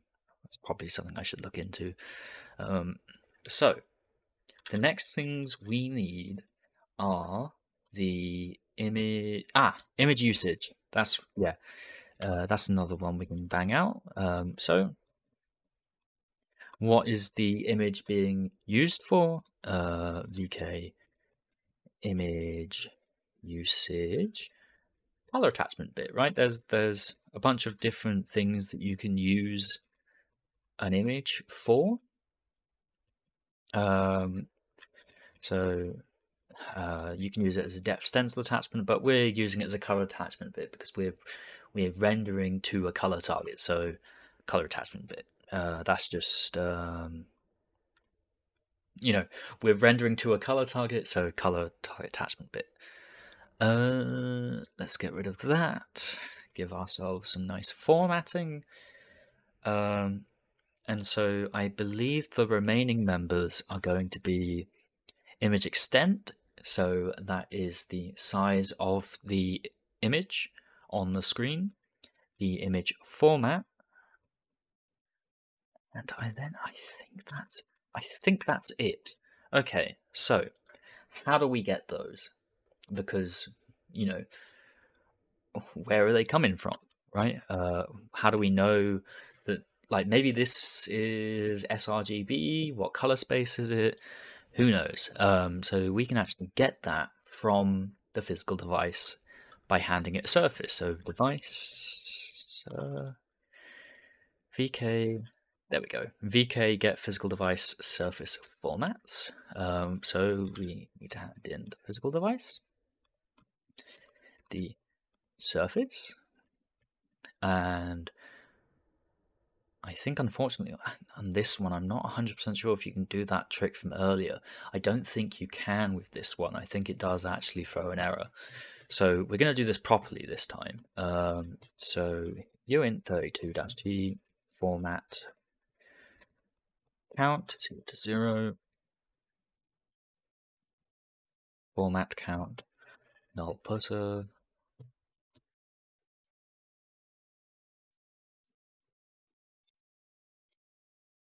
Okay, and VK.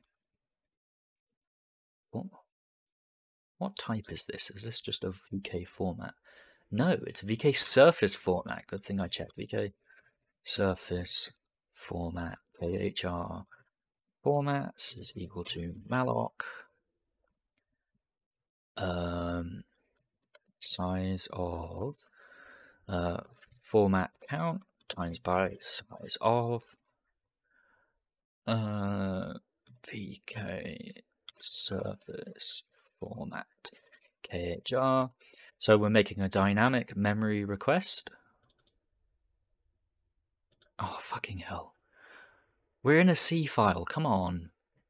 This should automatically typecast. Oh. I'm stupid. Fuck's sake.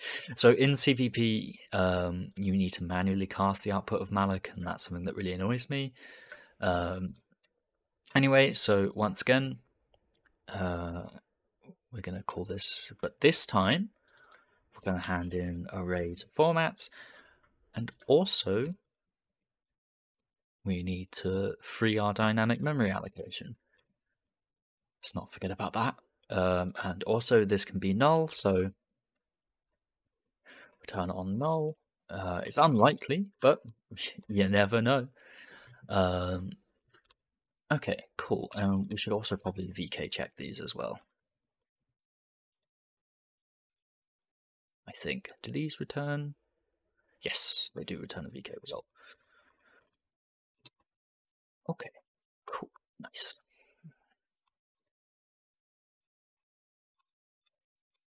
And so there's like this whole rigmarole of choosing like the best format that you want to display, and each format having different properties. But I actually don't care. So we're going to go formats, take the first option, and because it's a surface format, not just a format, it has two members in it, so image color space.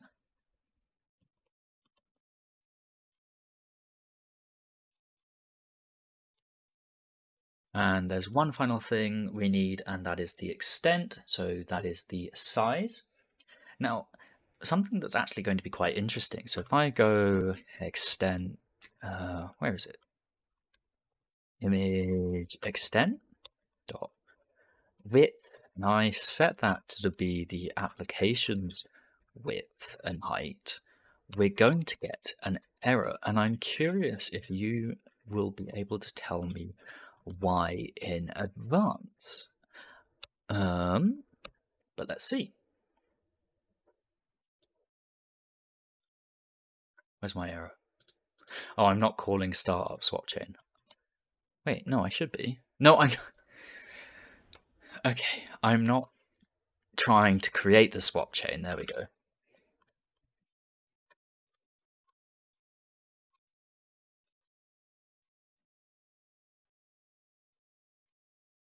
So this is our first device created thing.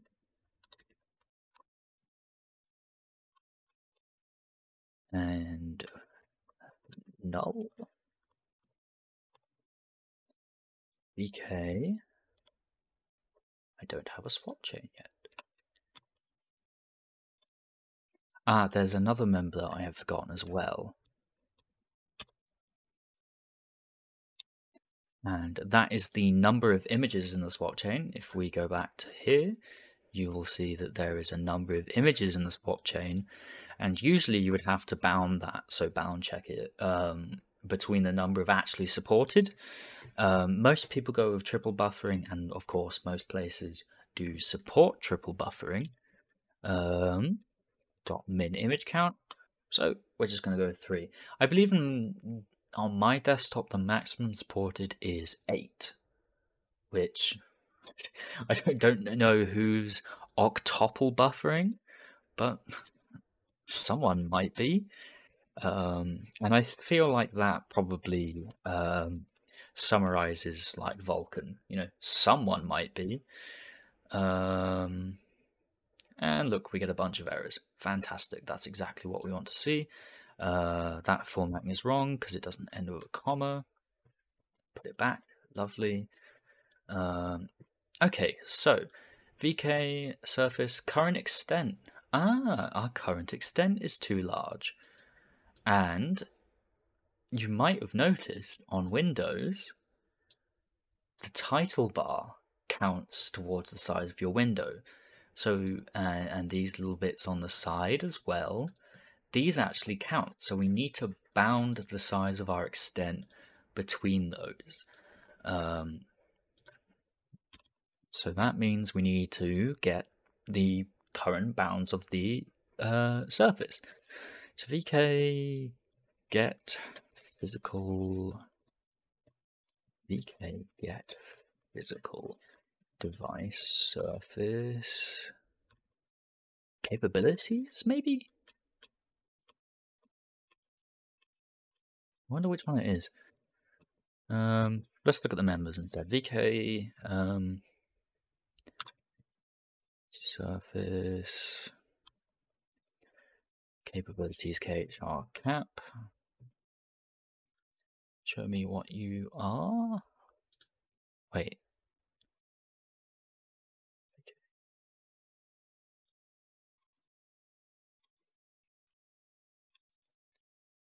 So peak definition, extent. Okay, lovely, cool.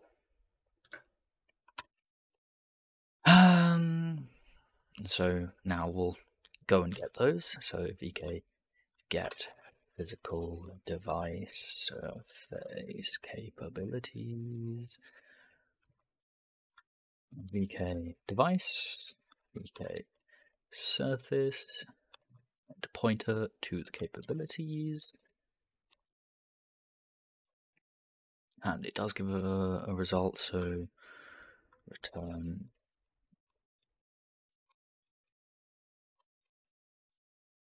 Okay, and one thing I noticed here is that the capabilities actually list the current extent. So I think I might just use the current extent and see if that works. I remember when I was messing around with Vulkan, the current Wayland on my Linux machine, the current extent member when I did this was 4000 times by 2000 on my laptop, which has a 1080p screen. So I think maybe the current extent is potentially not 100% reliable, but I don't know. At least I think on Windows it probably should be.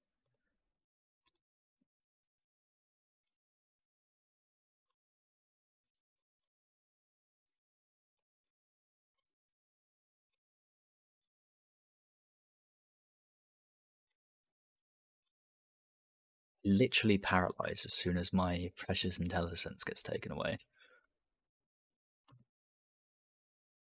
No. Hello. Unhandled exception. Ooh. What's happened? What have I gotten wrong? What have I being a goober about? VK surface capabilities, KHR, VK physical device. Ah! I'm passing on the logical device instead of the physical device. More validation errors. Okay, interesting. Ah! So this one was something that I came across, which was kind of annoying, and there wasn't really any good spotting for this. So this implied image creation, basically the swap chain that you create, you fetch the images from that swap chain. So there's like an implied parameters that it's getting from your swap chain. And there's this whole thing about get physical device image formats, but there's no VK image tiling optimal. There's no like tiling member, right? I was like, oh, where is this coming from? And it turns out actually, so we need to use the Vulkan configurator from before in the tools. We need to edit, and we need to force off the OBS hook layers, I think.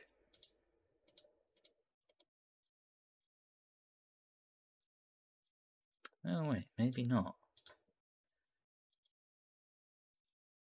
OBS hooks. Okay, so my OBS hooks are forced off. Oh, wait, no. The Vulkan configurator doesn't start turning off these layers until it's on. So what I meant to say is, okay, I have now forcibly enabled. What you might find is, originally, is these are all implicitly on. What that means is they're automatically loaded by Vulkan. You don't get to select, like the Vulkan application doesn't get to select to load that layer. And I think this is probably not a good idea on OBS's part. I feel like it should be up to the application to choose which layers it is, especially if the layer is doing something as massive as capturing directly from the swap chain.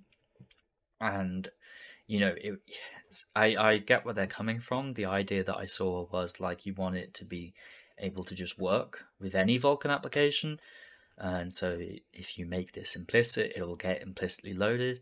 The only problem is that they currently it fucks with the surface creation. So I believe it's currently doing something out of spec, or at least out of spec of 1.13. Try that again. VK create instance has failed. Interesting. Uh-oh. Uh-oh. Um... Ah, right, of course. I was developing a layer myself, and of course, um, it's not very good. So I also need to ensure that that's off as well. And look, there we go. So I should probably just clarify that that's not just like it's not my layer that's causing this. So my layer was screwing with the instance creation, right? My layer isn't, however, screwing around with the OBS, like the surface creation. So we'll just enable one of those. Oh, hang on. Maybe it was me. Uh-oh. Implicitly on. Implicitly on. Yeah, there we go. So it is in fact OBS. one of these OBS hook layers. I believe there is currently an open ticket for it. Either way, it's kind of a bit annoying, but you know, anyway. So that's why we want the Vulkan configurator. Anyway, that's all out of the way. Let's try closing that. The next thing that we need to do is we need to extract the images out of the swap chain. And the other thing I think we should probably do is we should probably store the format just in case. Format. Just in case something else references it in the future. And also the extent as well. I'm not 100% sure if something else does reference either of these things, but something might, and you know, just in case, we probably should store those. So vk swap extent equal to we'll just use this one.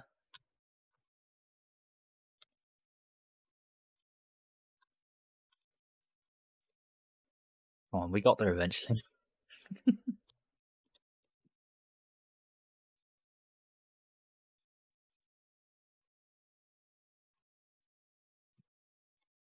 There we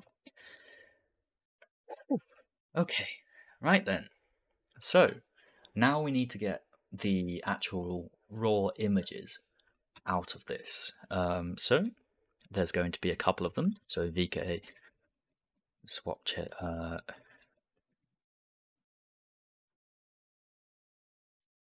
I like all things swap images,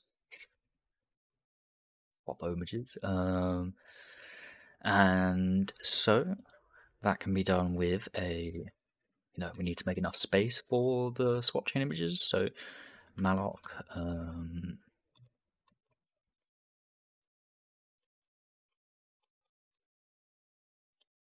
and we need to actually ask the swap chain how many swap chain images it created. So vk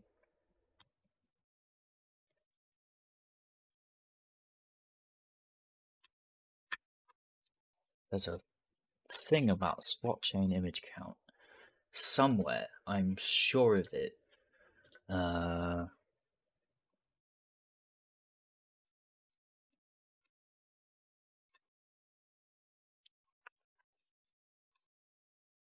vk create swap chain. Oh, it's the same as the enumeration. Okay. vk get swap chain images khr vk gets images khr stands for Chronos, in case you were curious. You went 32-T swap images. So device function, so it starts with the device. Swap chain, swap images, null. And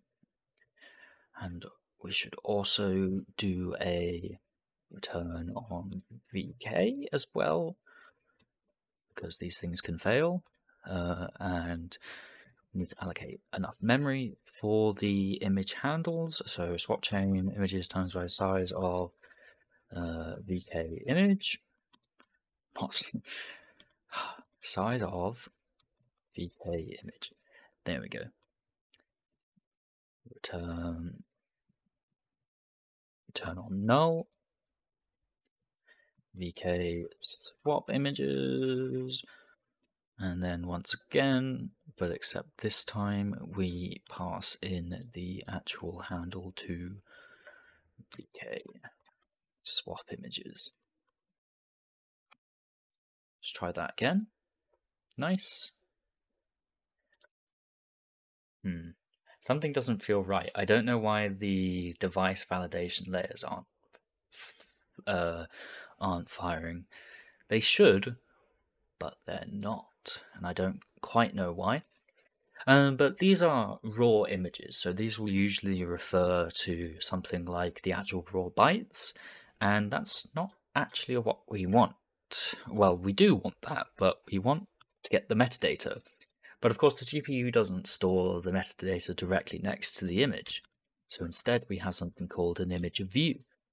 Um, and that's something that sort of stores the format, the size of the image, how many layers it has, the MIPS layers, all that good stuff. So once again, going to have to malloc those. So not swap images, I like to call them swap views. So VK swap views to malloc. Of course, if you were doing this in C++, you could probably get away with just using, well, not get away. You can just use vectors, basically, and resize them instead of worrying about all this. And then the C++ exception and the C++ runtime will handle all of this for you.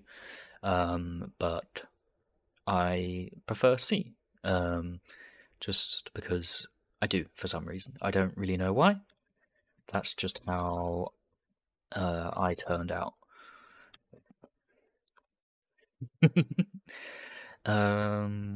VK image view, cool. The real reason I don't like C++ is because it's a nightmare hellscape. There's been a lot of stuff on like the standard committees recently, like trying to. I saw one post about how the fact if you get like I think it was a file extension, like the .txt of a full file path in std file path, that creates a new file path. The other thing I also don't like about the standard library in C++, specifically in string parsing, and also in vectors as well, is you're not in charge of the memory allocation. So if you concatenate two strings, for example, the C++ runtime goes away and does creates enough memory for a string that holds all of the concatenation and then deletes the other two members. It's anyway, not important. Completely off topic. So we now need the image view create info. So use s type is equal to vk structure type image view create info, and let's see what other components we have. So components is an interesting field. The idea here is if you so components are the parts that make up the different channels of the image, so RGBA, for example. And you have to specify something called a swizzle. The idea here being if you hand a 4-part component float to something that say has 3 components, how do you swizzle those components together? If that makes this doesn't make sense at all. If you have one 32-bit float and your target is a 32-bit image, but each float only uses 4 bytes, 4 bits, because it's 4 bits. Yeah. Anyway, the idea being, if you have, let's go to Inkscape. Fuck it. Where's the pen? You have an image, like fantastic image, great, love it. Not 100 width, that's not very useful. If you have your image and inside each component you have, so each pixel, you then have an RGBA value, right? And you try and write a free part component. So maybe maybe you don't care about the alpha channel, and you're only emitting 0.1 or 0.0, right? And you're trying to fit that into a 4 component variable, or maybe even you have one variable that's using all 32 bits, and you're just having like a how does that then get spread apart between the different individual components? And that's called swizzling. I'm gonna be honest, I'm not actually 100% sure. I That explanation came from my ass, and I could be entirely wrong. And if I am wrong, I would please like corrections. So anyway, so we go into the components.a, and we want that to be VK component swizzle identity. We're basically saying don't do anything with the swizzle.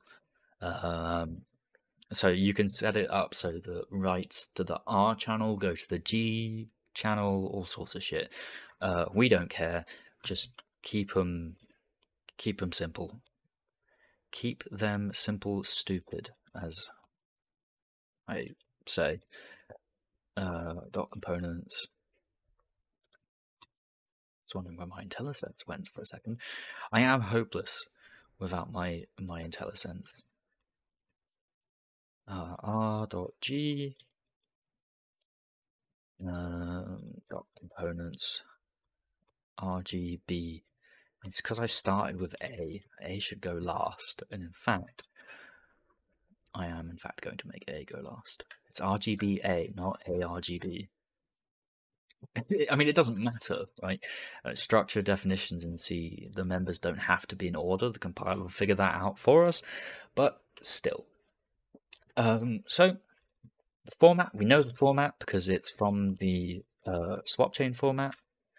Fantastic. We know the. Does it ask for the extent? It doesn't ask for the extent. Nice. Okay. View type. So what kind of image are we looking at? We're looking at a 2D image. VK image view type. So you can have a 1D image, an array of 1D images, all these things. So maybe you have a cube map, maybe you have a 3D image, but we don't have those. We have a 2D image. Nice and simple. What else is in here? Format, image, resource range. This is the other large field, I believe. So what is the aspect mask again? Peak definition. Go to definition. Ah, right. And I believe, yeah, so because we're using it as a color attachment bit, I believe we only need to specify that. But that's probably something worth double checking rather than finding out later. So aspect mask is equals to image.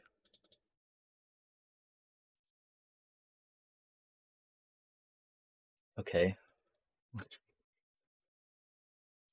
don't actually know what the difference between those two was. So, what? They are different. Okay. Wild. I guess because it's. Oh wait, no, it is a different member. So the aspect mask is whether you're using like a depth attachment or a color attachment or something like that. Not what. Yeah. Anyway, sidetracked. It's a color target, right? It's a colored image. What else is in the sub resource range? Base bitmap level. We don't have, we don't even have any bitmaps in here. So sub resource range, map, MIP count. Give me the MIP count. No. Level count. This one level. I really wish that like specified, the level, mid-level rather than just having the level count. It annoys me. Anyway, not important. Array layer is equal to 0 because we're only using the first one, because we're only using the first array, like a layer, it's kind of like a pointer versus an array. We're only using one image, so only using the 0th index. Anyway, layer count, once again, 1. And the next thing is we need to give it the actual image handle, and unfortunately we need to do that per image. So we need to do that in a loop. VK. Why not store the swap count in here? I should do. We'll need that later. Swap. Swap count. How many values are in the swap chain?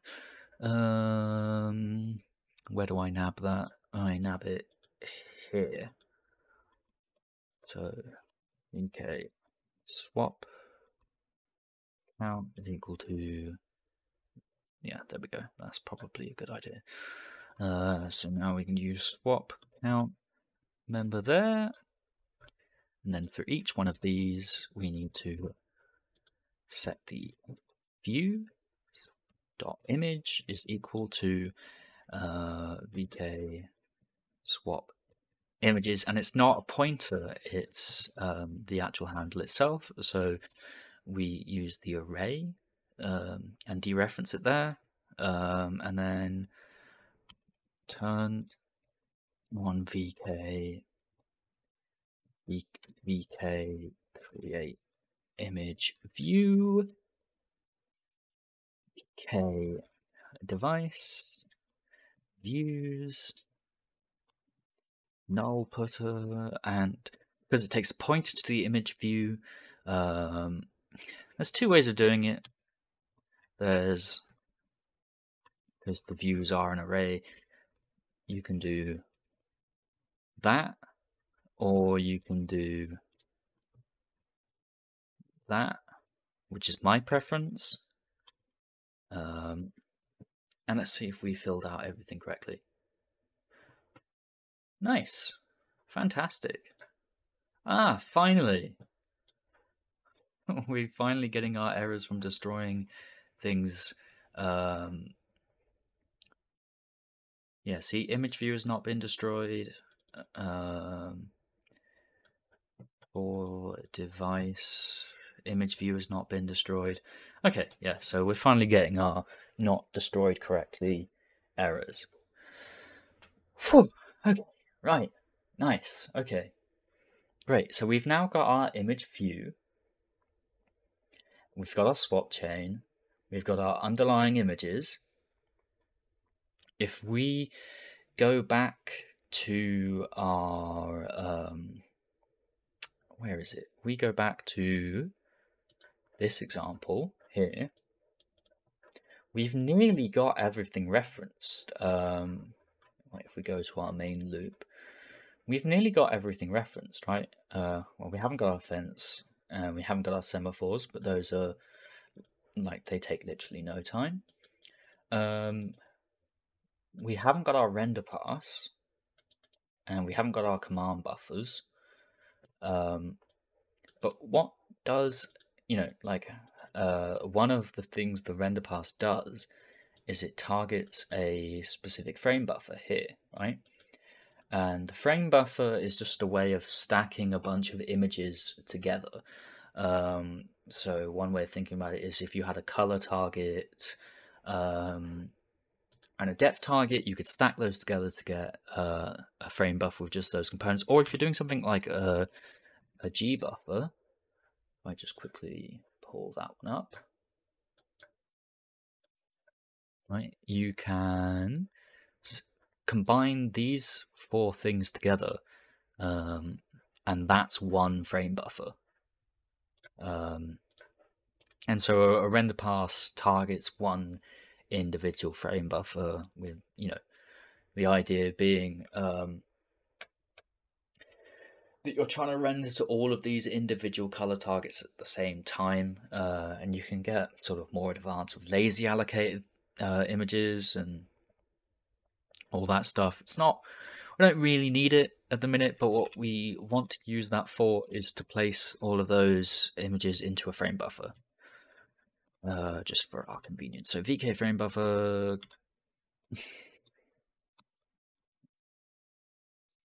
Frame buffer. Create info. Frame. And that is equal to S type. I think I saw a shit ton of members there as well.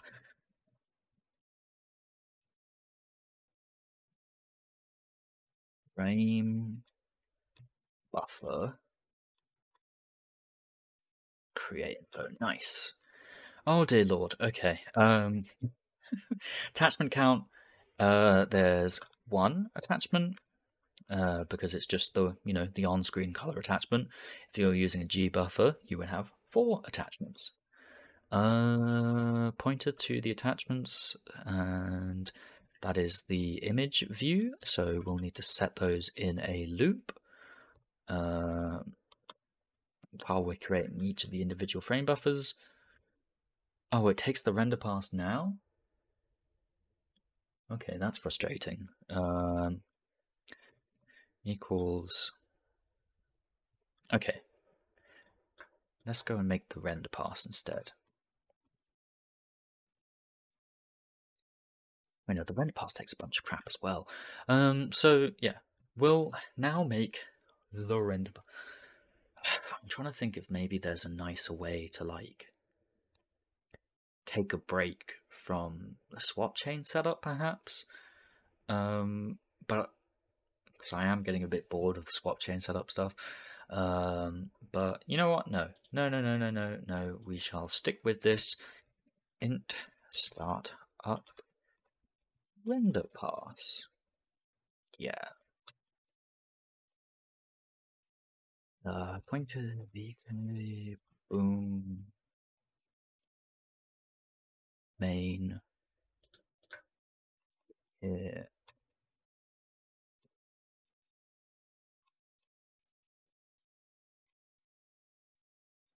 Boom boom dun dun dun dun dun dun bum bum. And finally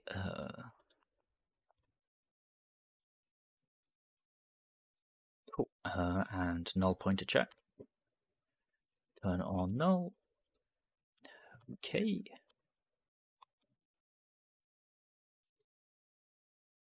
Okay, cool. So first we need the render pass.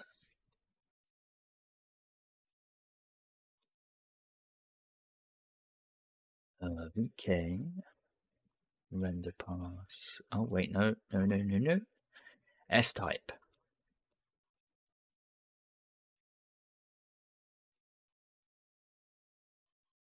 Can you tell I'm starting to get tired? At the very least, my pinky is starting to get tired from constantly holding down the shift button. What other members are there? Attachment count, dependency count, flags, attachments, dependencies, subpasses, subpass count. Okay. I want to check in here.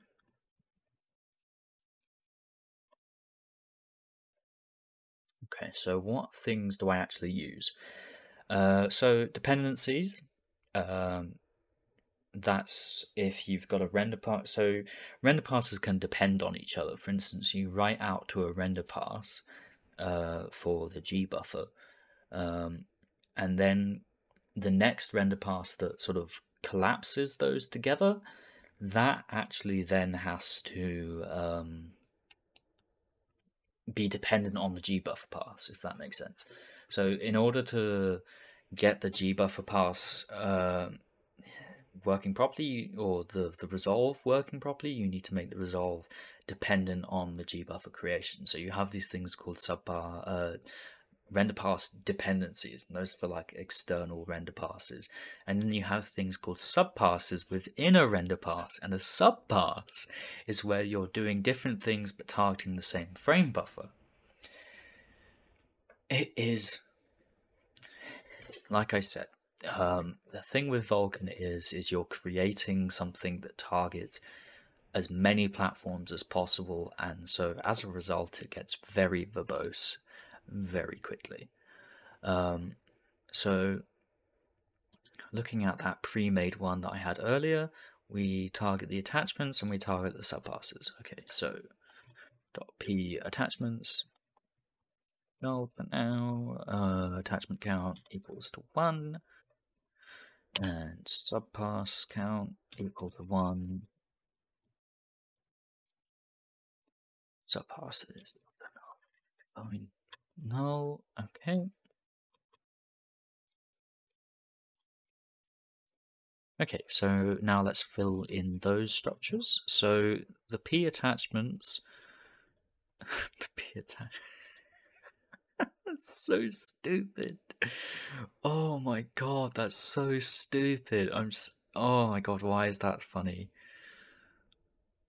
This isn't the right. Oh, I see what happened earlier. It took me to the wrong. It took me to the wrong fucking member. So I actually have to do it that way instead. Okay. Anyway, attachment descriptions, peak definition. Oh wow. Okay, a lot. Thing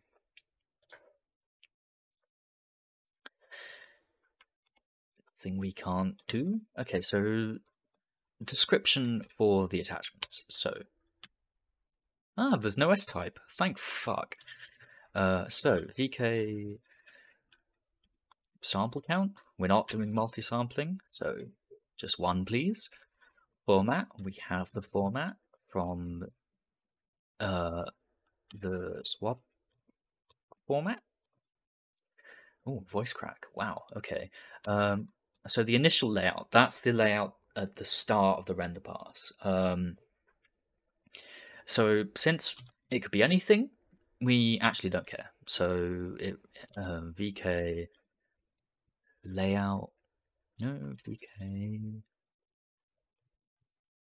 image layout. I want to say like unknown, undefined. There we go. So at the start of the render pass, we don't really care. Does this have final layout? Yep. So once we finish the render pass, we want our little color target to be able to be shown to the screen. And that has a different layout. So VK image layout. Oh, VK image layout. It's not color attachment optional. It's present source KHR. So the idea here being is when the render pass ends, it'll automatically transition our color target from whatever it was before into a presentation layout.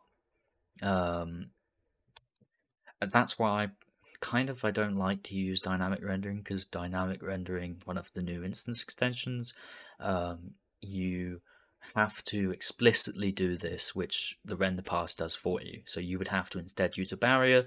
This is kind of like an implicit barrier. When we first load this particular attachment into memory, we've just received it and we want to clear it.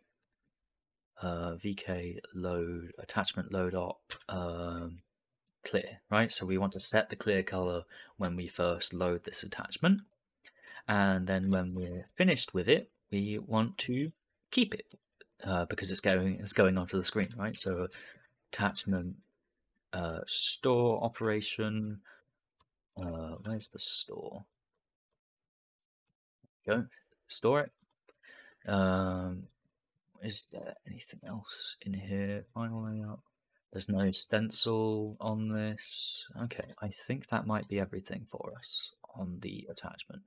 But we can simply find out by setting this and going VK create render pass.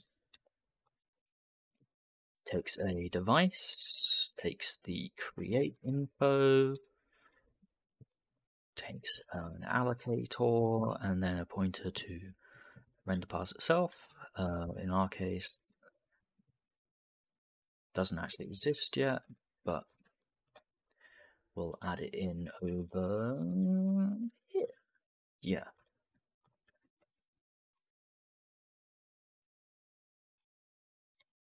Nice. And of course, return on VK as well.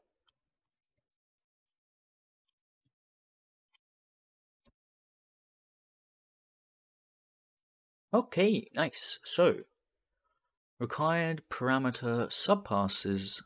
Okay, yeah. So we deliberately haven't set the subpasses information yet. But that does seem to describe, because we didn't get an error, I think the attachment description is actually okay. Which is fantastic. VK subpass description, peak definition. Once again, absolute shit ton of members, but it's okay. Does this have an S type? No. Fantastic. Color attachment count. It's one color attachment. Does it take a pointer to P color attachments? It fucking does. Attachment reference. So we need another thing. VK attachment reference, which is apparently different from an attachment description. Okay, whatever you say. Attachment. What are you a pointer to?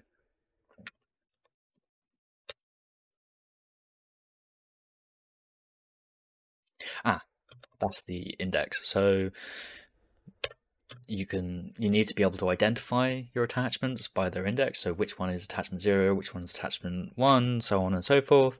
So if you were doing a G buffer, you would maybe store the albedo in the 0th attachment, normal in the first attachment, and then this is where you would sort of specify that. But in this case, we're not. So swap format. And yeah, that's fine. Dot p color attachments to the pointer to the reference. What else goes into the subpass member?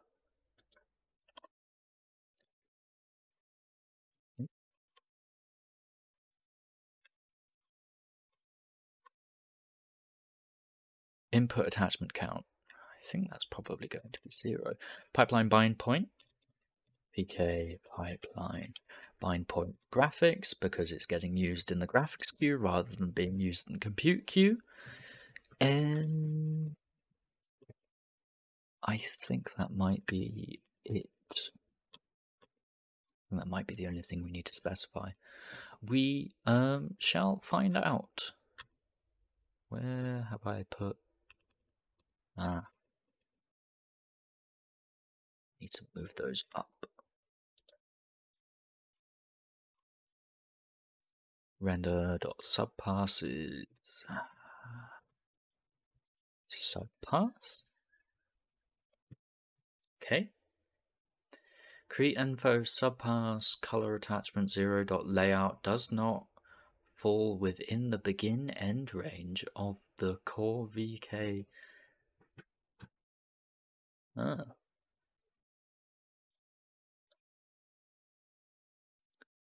Interesting. So I feel like I'm mixing up my layouts instead. Let me see. Peak definition.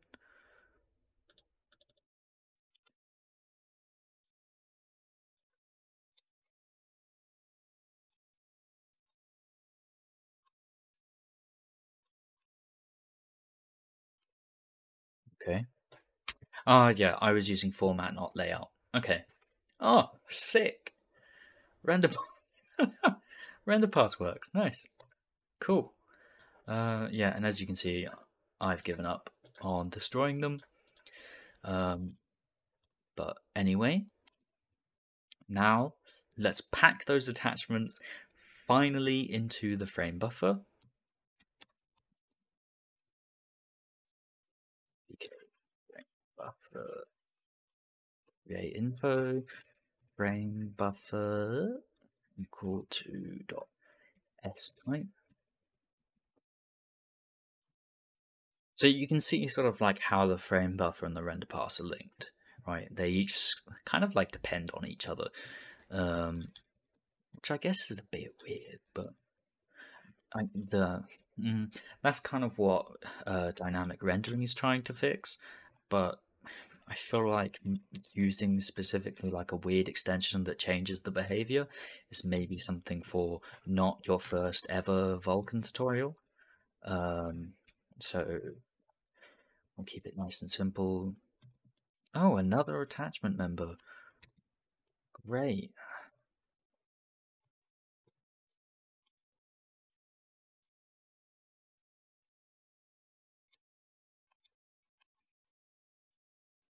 What else do we have in here? Height is equal to vk extent swap extent dot height dot width extent dot width.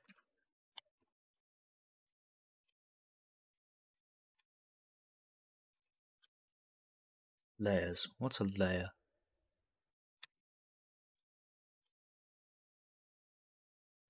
I don't know. I'm going to set it to 0. Anyway, and what was the final thing we needed to fill in? It was that attachments member.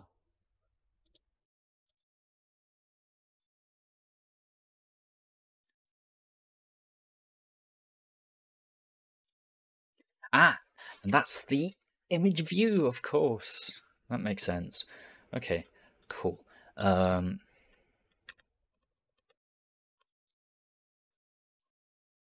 So we need enough frame buffers. VK frame buffer.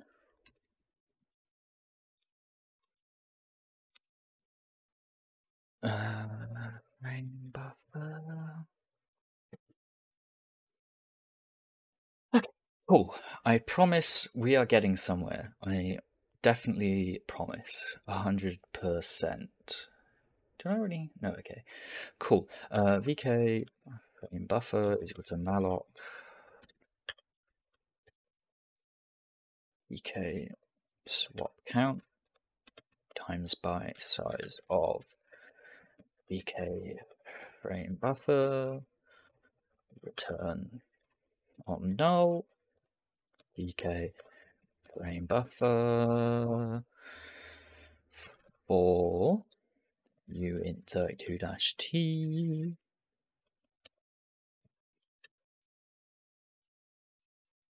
Where's swap count again?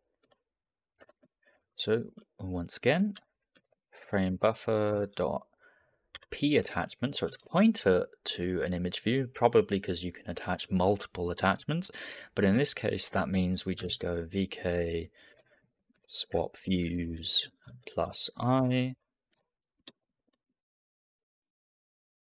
turn on vk, vk create frame buffer, let's see, vk device, followed by the create info, followed by the allocator, followed by the pointer to the frame buffer, which in this case is once again we can use the plus I method.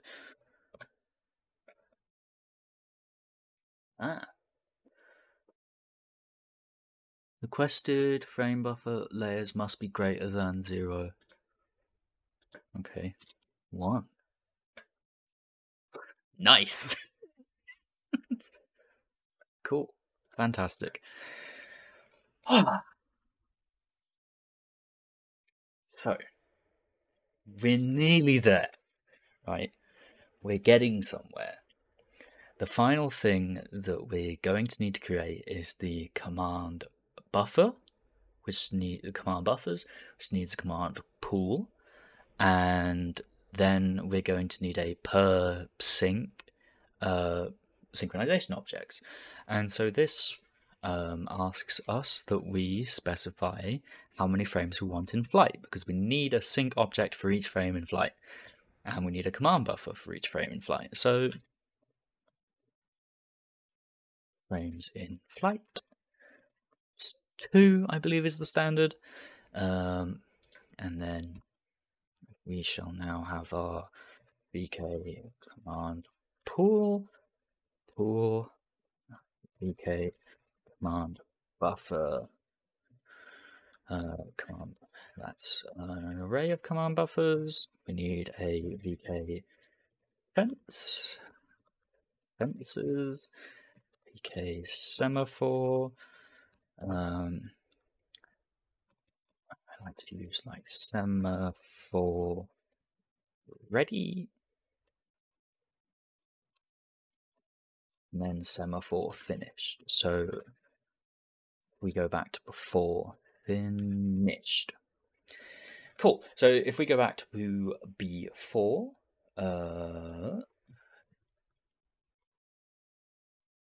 we need these sync objects. And this was a nightmare to explain, and I honestly don't know if it's even vaguely comprehensible. But at this point, I don't care. So the render pass is done. Next thing we need is a int. What's it called?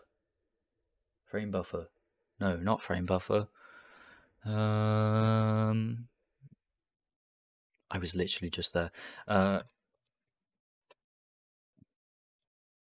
Startup command buffers. Yeah, sure. Vulkan info start VK. Cool.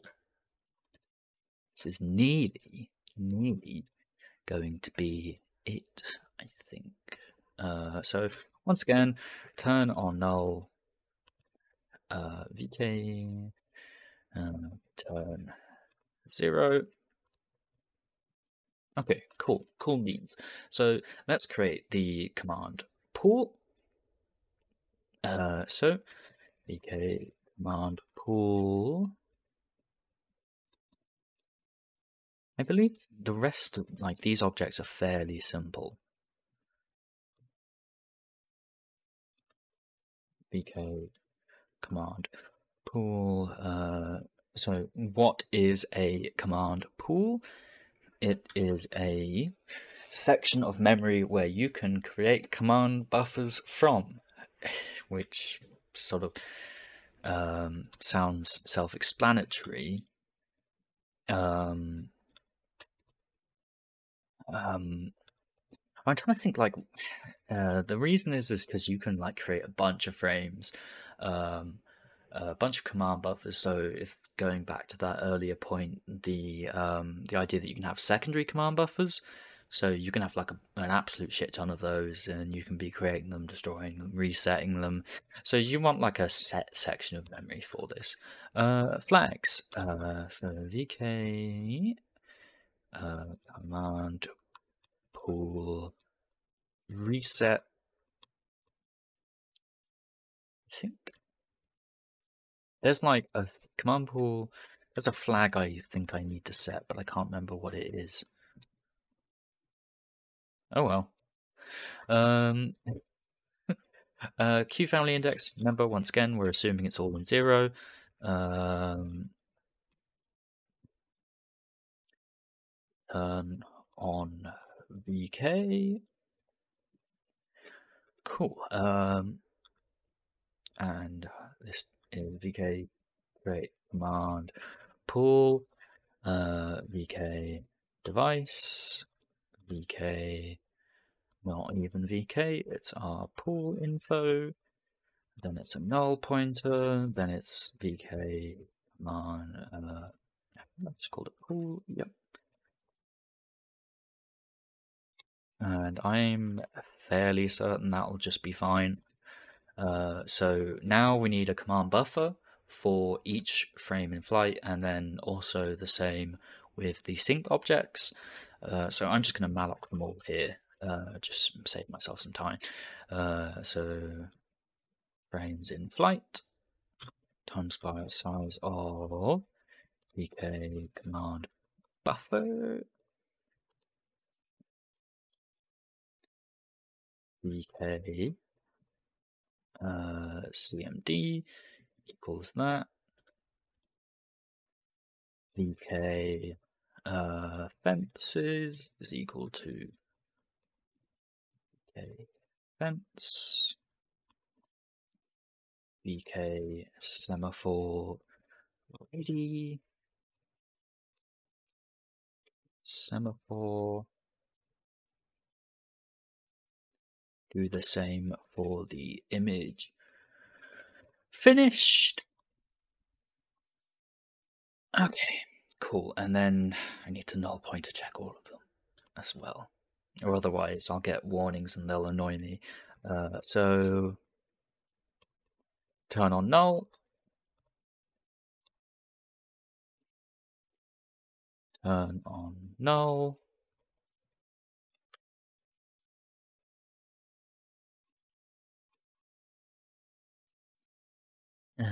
return on null,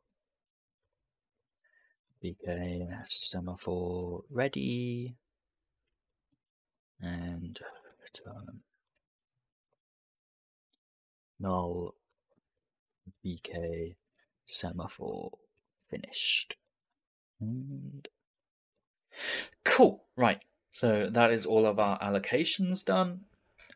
Kind of a pain in the ass, but phew, we're done. And so now we need to, so allocating a command buffer is actually a little bit different from all of the other Vulkan objects because you're allocating it from a pool instead. So it actually is a vk command buffer allocate info rather than a create info. I know, exciting. Still has that S type, vk structure type, command buffer allocate info, command pool is equal to vk pool, because we're getting it from that pool. Level is a vk command buffer level primary, because it's not like a secondary one. And we're actually going to do these all in one go. So vk command pool count is vk. No, it's not vk, it's image in, was it frames in flight? That's it, frames in flight. What else? So yes, it is actually in the command pool that I need to set. So basically, by default, command pools aren't resettable, or sorry, command buffers that are allocated from a command pool aren't resettable. So instead, you actually need, where is it in here? No, this doesn't have a flag. So yeah, you need to set it so that the command buffer from allocated from this pool can be reset. So vk command pool reset release resources bit, maybe? I wonder which one it is. It's not transient bit.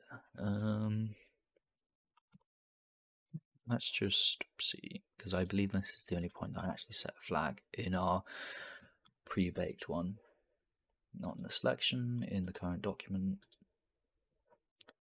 Yep. vk command pool create reset. Ah, nearly. Nearly.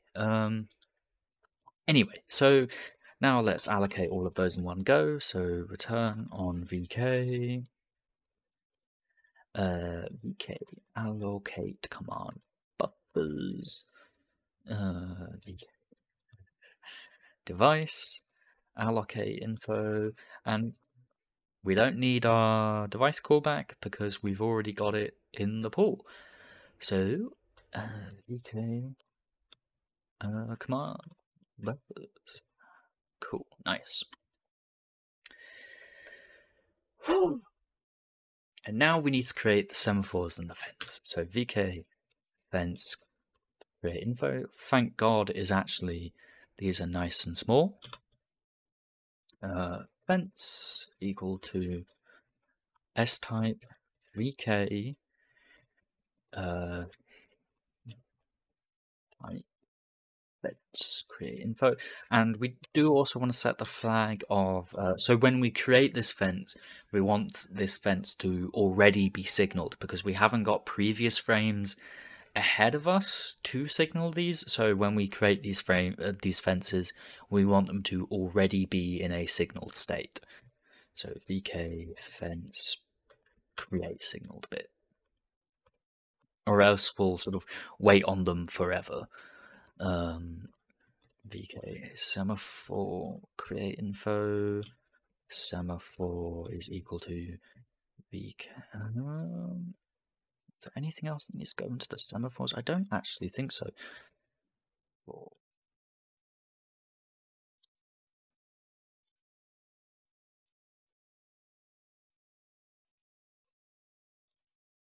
Semaphore create info. Flags? No, there's no flags. Cool, lovely. And then in a loop,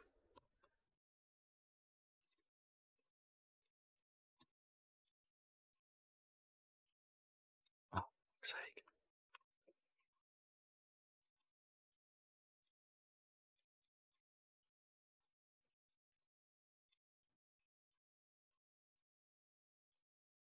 Length. So that is VK swap count. No, it's not swap count. These are per frame in flight, not per image index. So frames in flight and turn on VK. VK create fence.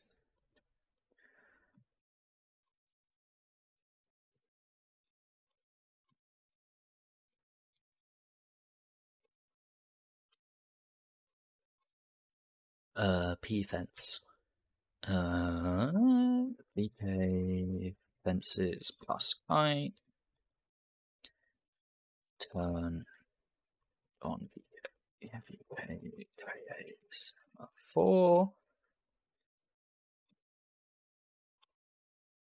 Device semaphore create info null and pointer to the semaphore as well. So that is VK semaphore ready, and we'll just copy that as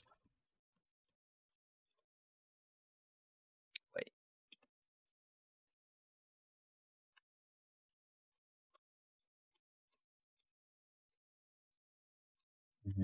Semaphore finish. This never gets called. So call this in main. Okay, lovely.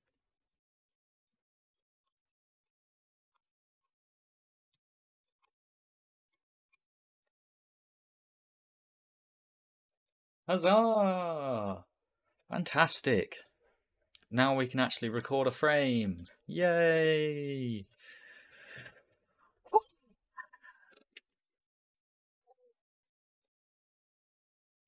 Okay, so what's the best way to do this? We need to keep track of our frame in flight index. So I might even just make it a static member inside of the Vulkan. Yeah, record frame.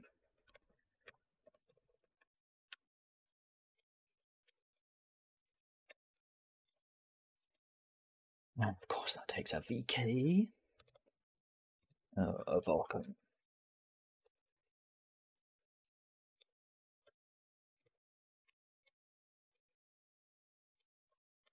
Okay, cool. And then every frame we're going to, while it's still open, record a frame. Awesome.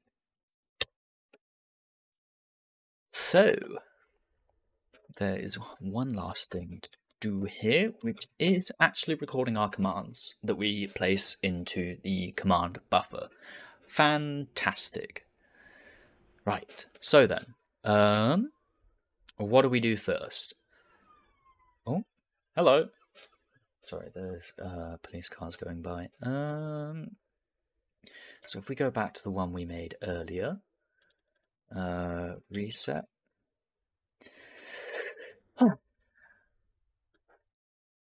Okay, do I keep this open?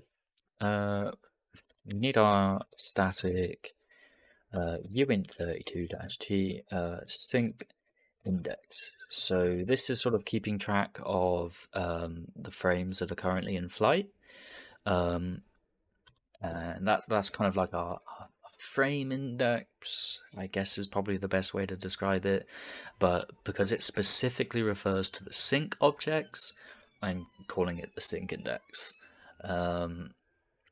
So, of course, we wait for the frame. So, if you remember earlier, we vk wait for fences, vk device, fence count just the one, please, vk fences plus I, wait on all of them, yes.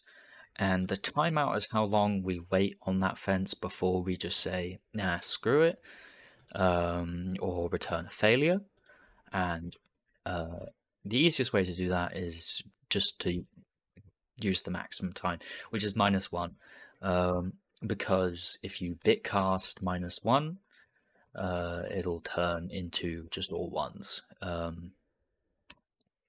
So if we remember going back to here, we're waiting on the fence.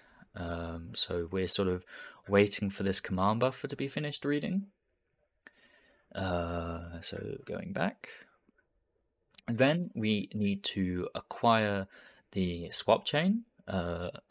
So we need to put a command in the command buffer, which is telling the command buffer not to go until the image is no longer being displayed. So vk acquire next image. Let's get vk device, vk swap chain, timeout is once again -1. The semaphore is the vk image ready, because it's ready to be rendered to. The fence is a null handle, because we don't want to sync this back to the CPU. That's wasteful. And then the image index. So uint32-t swap index. And that is going to tell us. So this is the only thing that we're actually getting back from the GPU. Well, we're not even getting it back from the GPU. We're getting it back from the Vulkan implementation. And this will tell us which frame buffer to target. So this stops the, for instance, the sync index and the frame and the current frame buffer might get out of sync. So we want to make sure that we actually get, the next frame buffer to target, and therefore the next image to target, and so on and so forth. So vk reset command buffer, because we don't want whatever was in that command buffer previously. So vk cmd sync index, nope, not whatever that was, and don't care about the flags. vk, and now we want to begin the command buffer immediately after resetting it. So begin info, begin is equal to what's in here, just an estimate vk structure type begin, no, let's be command buffer begin info. Oh my god, was I right? Yes, that's a miracle. Do we care about any of these? I don't think we do. No, that's all good. Okay, cool. Based. VK begin command buffer.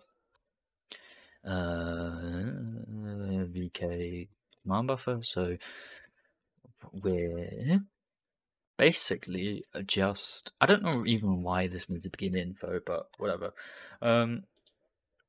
So to summarize, what all of this is doing is we're just wait for that command buffer, reset it once we've got it, and then begin it as new, basically. And that needs to be appointed to the swap index so we can actually receive it. Okay, so what value do we want to clear the swap chain to, or the image? Clear value. Let's set it up. I used red, so let's not use red. RGB. I want 0.5, 0.5, and then the alpha channel needs to be on all the time. So we've got nothing in red, half green, half blue, and fully alpha'd on. I don't think this actually matters because we're using an opaque swap chain. But hopefully that will give us purple, I think. Do I remember my primary colors? Probably not. Now we need to begin our render pass.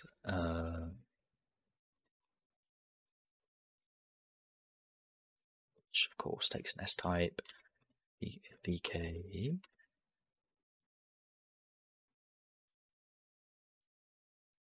Wish this could have been shortened, like VKST or something maybe. VK structure type, render pass. Come on, 2 times in a row? No, okay.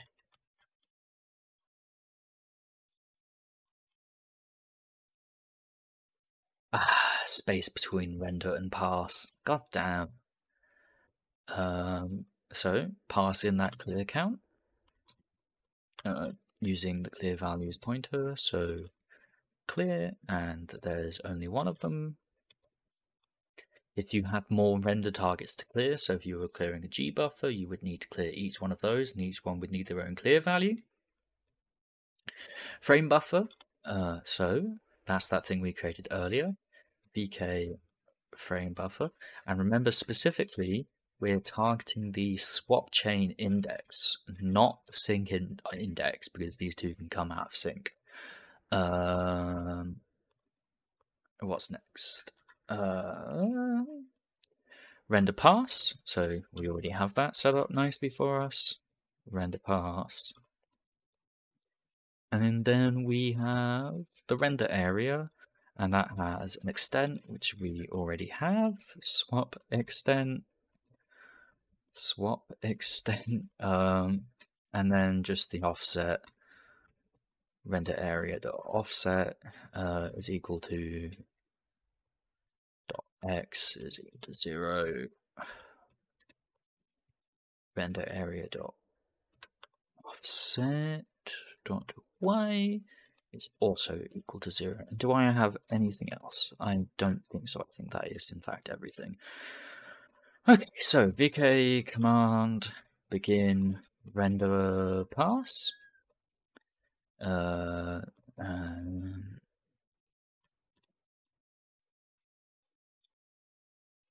VK command, and we're using the sync index. Render pass info and VK subpass contents inline. So because we're not actually sharing anything externally from the subpasses, they're just like inline. I think maybe this changes if you use a secondary command buffer. I'm not honestly all that sure.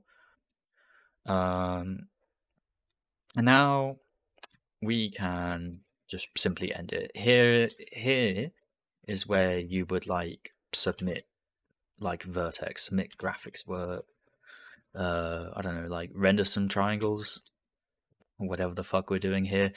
But because we're not actually interested in any of that, we're just gonna vk command end render pass, and vk command sync index. Nice.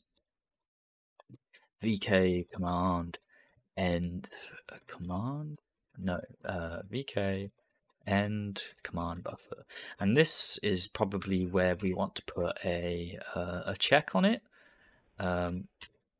because none of these will actually usually return an error, but once you finish it, it sort of then does like a validation of your command buffer being valid.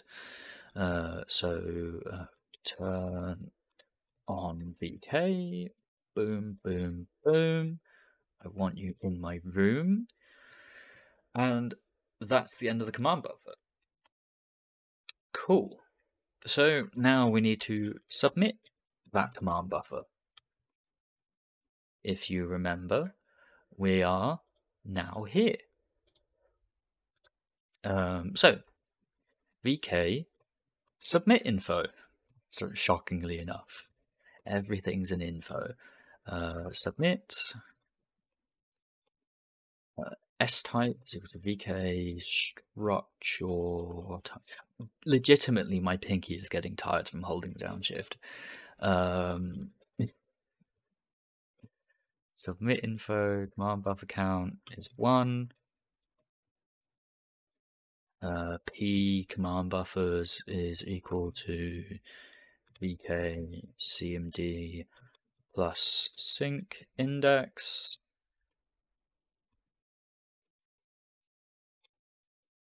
What else? And okay, so what semaphore do we want to wait on? And you'll remember correctly that we want to wait on this one up here. So we want to wait on the image to be ready. So wait semaphore. That needs to be offset by the sync index, and that is making me think: does this take a pointer to a semaphore? It does not. So sync index. There we go. That was nearly an error. Thank God. We're only waiting on the 1. And so when this submit is finished, we need to tell someone that we finished. So we need to set the signal semaphore off. So semaphore finished plus sync index. And there is only one of these again. Signal semaphore count is equal to 1. And then when do we actually signal that stage, or like at what stage in the pipeline do we actually do that? So the wait destination mask. So this is saying like the signal semaphore is signaled when this one of these wait destinations in the pipeline has been hit. So we need a VK pipeline destination flag, VK pipeline stage flag, maybe. Destination, and it's, I think it is VK. Instead of umming and ahhing, let's actually look. We want to, okay, yeah. Pipeline stage flags, yeah. So basically we're saying when we hit the color attachment output bit, i.e. the pipeline has hit the point where it's actually outputting the color attachment, so it's finished rendering and it's now getting passed on to the next step, or it's like finished resolving, all that stuff. It's basically, we can say it's definitely finished rendering here, and that is when we want to signal the semaphore. And wait destination do I not have to specify the wait destination count? Is that just okay? No, we don't. Okay, cool. Cool. Okay, based VK graphics. No, VKQ submit. Ah, we're missing our queue, so I'm just gonna put a null in there. One queue submit. And do we signal offense? We do. We signal, remember, going back to this diagram, when the graphics is finished, we need to signal this fence so that the next time round, the next frame, we can actually wait on this. Okay, lovely. So VK fences and is sync index. Okay, cool. Oh my god. Oh. So now we need to present the results. Actually, no. Let's make those queues now, actually, instead of this.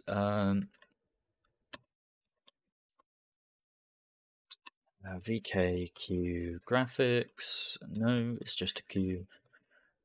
Graphic queue graphics and VKQ. My spelling is getting worse. Q present. And we're going to go all the way back up to, I think it's when we got the device, because we specify the device queues in here. Yep. What's this doing here? Like, return on null VK? Okay. VK get queue. VK get device queue, maybe? Oh my god. Based. VK device queue family index, we know that's going to be 0, and the queue that we're getting is in VK graphics queue, and we should probably just double check the result on that. And no, doesn't like that for some reason. It's because that doesn't return. Okay. Fuck, I hate when I do that. So apparently that one doesn't actually return a VK result, so we can just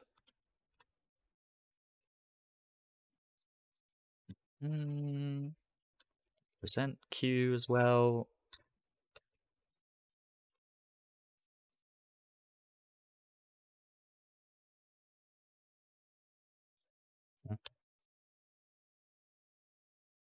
Oh, queue index. Oh, I don't know, 0? Yeah, sure, whatever. Okay, so probably isn't correct, but we'll see. VK graphics queue, and then finally we need to present.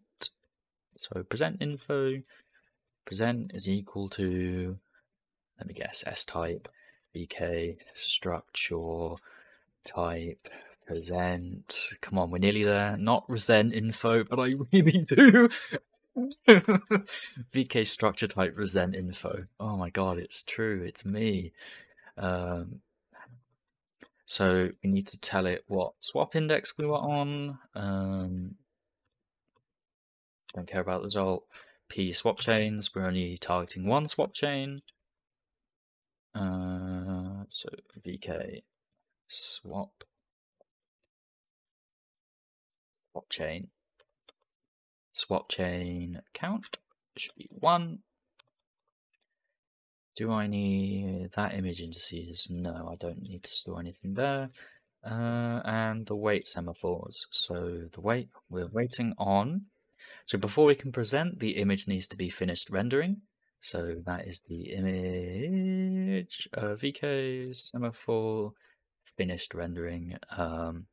plus the current sync index as well, and there is only one wait semaphore. Okay.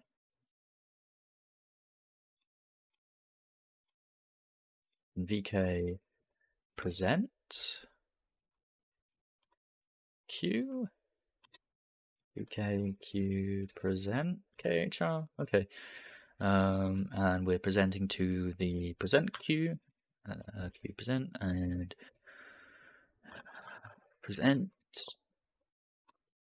And then I think, finally, the last thing we need to do is update the sync index for the next frame. So sync index is equal to sync index plus 1, and we take the modulo of that. Okay, frames in flight. Come on. No! No! Oh, so close. So close. Validation errors. VK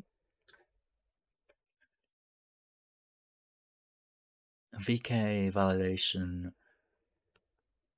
Fence must be unsignaled. Huh? Isn't that the whole point of the fence? Wait, hang on. Oh god. Okay. Okay, so what are we missing?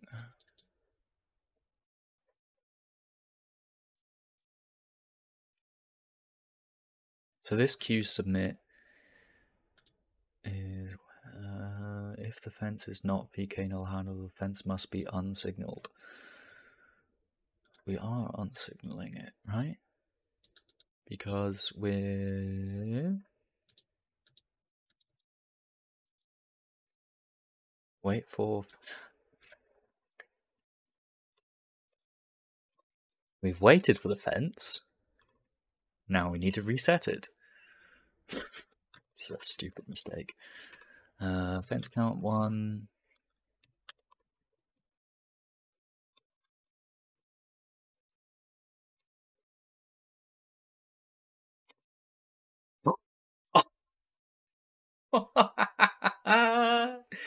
Fan-fucking-tastic. Oh my god. It's there! I also don't know my primary colours, apparently. But there we go. All of that work to get a clear colour. Oh, but what a colour it is. Fan-fucking-tastic. Okay. So, this probably isn't very exciting. I can't imagine it would be. And probably always a good thing to check to make sure that you're actually presenting the right thing is you should probably change something, anything per frame. And the best way I know to do that is to use HSV values to alternate the hue on the color wheel. So static,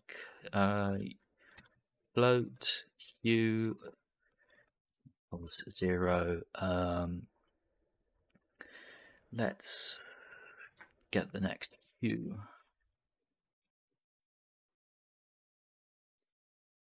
So hue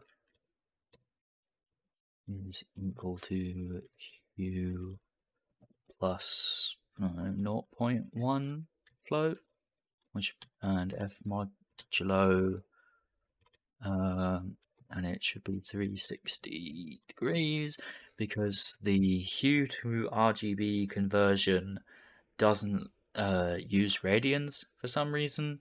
But anyway, that means we need to include math.h.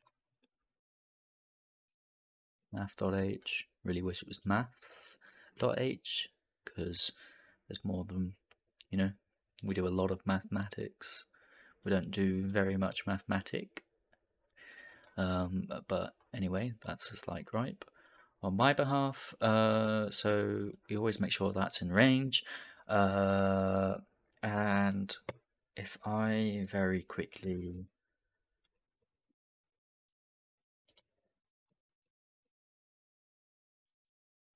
piecewise conversion.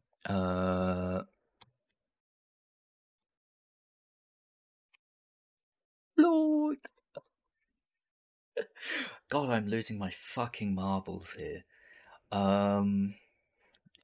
VK. Yeah, actually, we'll go VK clear color, right? That type.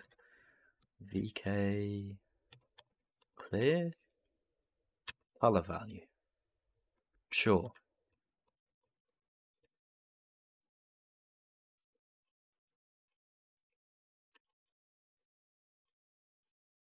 And I think that just needs to be in the values of what does this not? Okay. Clear color. What's the? Okay. Apparently it has no members. Okay. So I guess we just. Oh, pressing control again.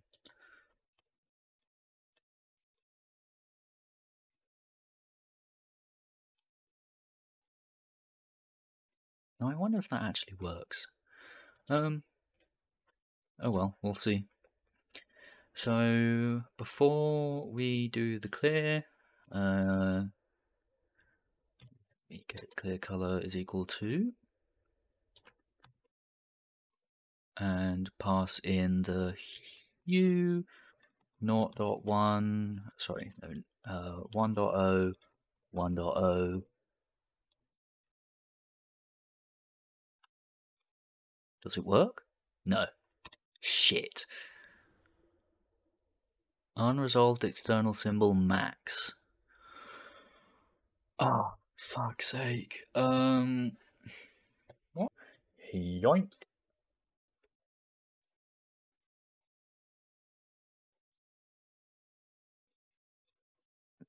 Cool, whatever.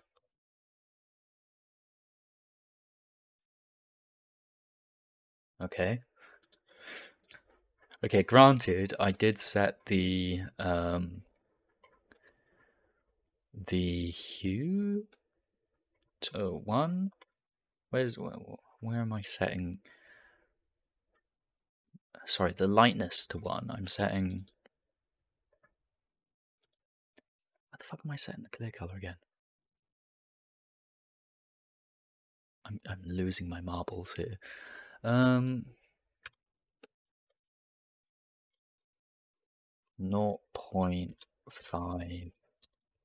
0.5. There we go. Look at that. Okay, that's a bit quick. Okay,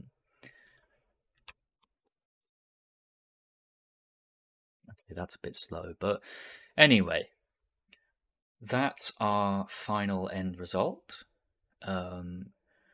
For now, at the very least, we have something that is clearing the screen through the GPU and displaying it to Windows via Vulkan. And it only took multiple hours. How many hours? Oh my god. Okay, quite a few hours. So yes, in conclusion, I can definitely understand why people think that Vulkan is too verbose, or they have a lot of trouble sort of getting over that initial boilerplate, because there is a lot of boilerplate to get set up. What you'll find is there's a lot of Vulkan helper libraries out there, and at some point I do actually plan on creating my own like helper library, which sort of will be hopefully more useful to some people, but I'm not 100% sure that I will be able to create that. But from here, you can then go on to sort of more easily look at stuff, say like the vertex and the fragment shaders. And that will I definitely recommend looking at Vulkan tutorial. Um, I think what I'll do is I'll put this up in a Git repo, and so you can sort of read alongside it step by step if you are so inclined. I wouldn't be. um, But if there was something that maybe you couldn't read or something that you necessarily didn't follow along with, I think the code should be sort of accessible to you. I'll also include the diagrams if you think they were of any use to you at all. Um, yeah, and I think maybe I might continue this on and go on to the actual graphics pipeline. I don't know. I'm not sure if it's really worth it because there is the Vulkan tutorial and you can like go from there. Um, but we'll see. We'll see. Anyway, so goodbye and let me know if there's anything I can do better. If there's any like thing else that you maybe wanted to see, or if there's anything that you thought needed clarification. Bye, bye.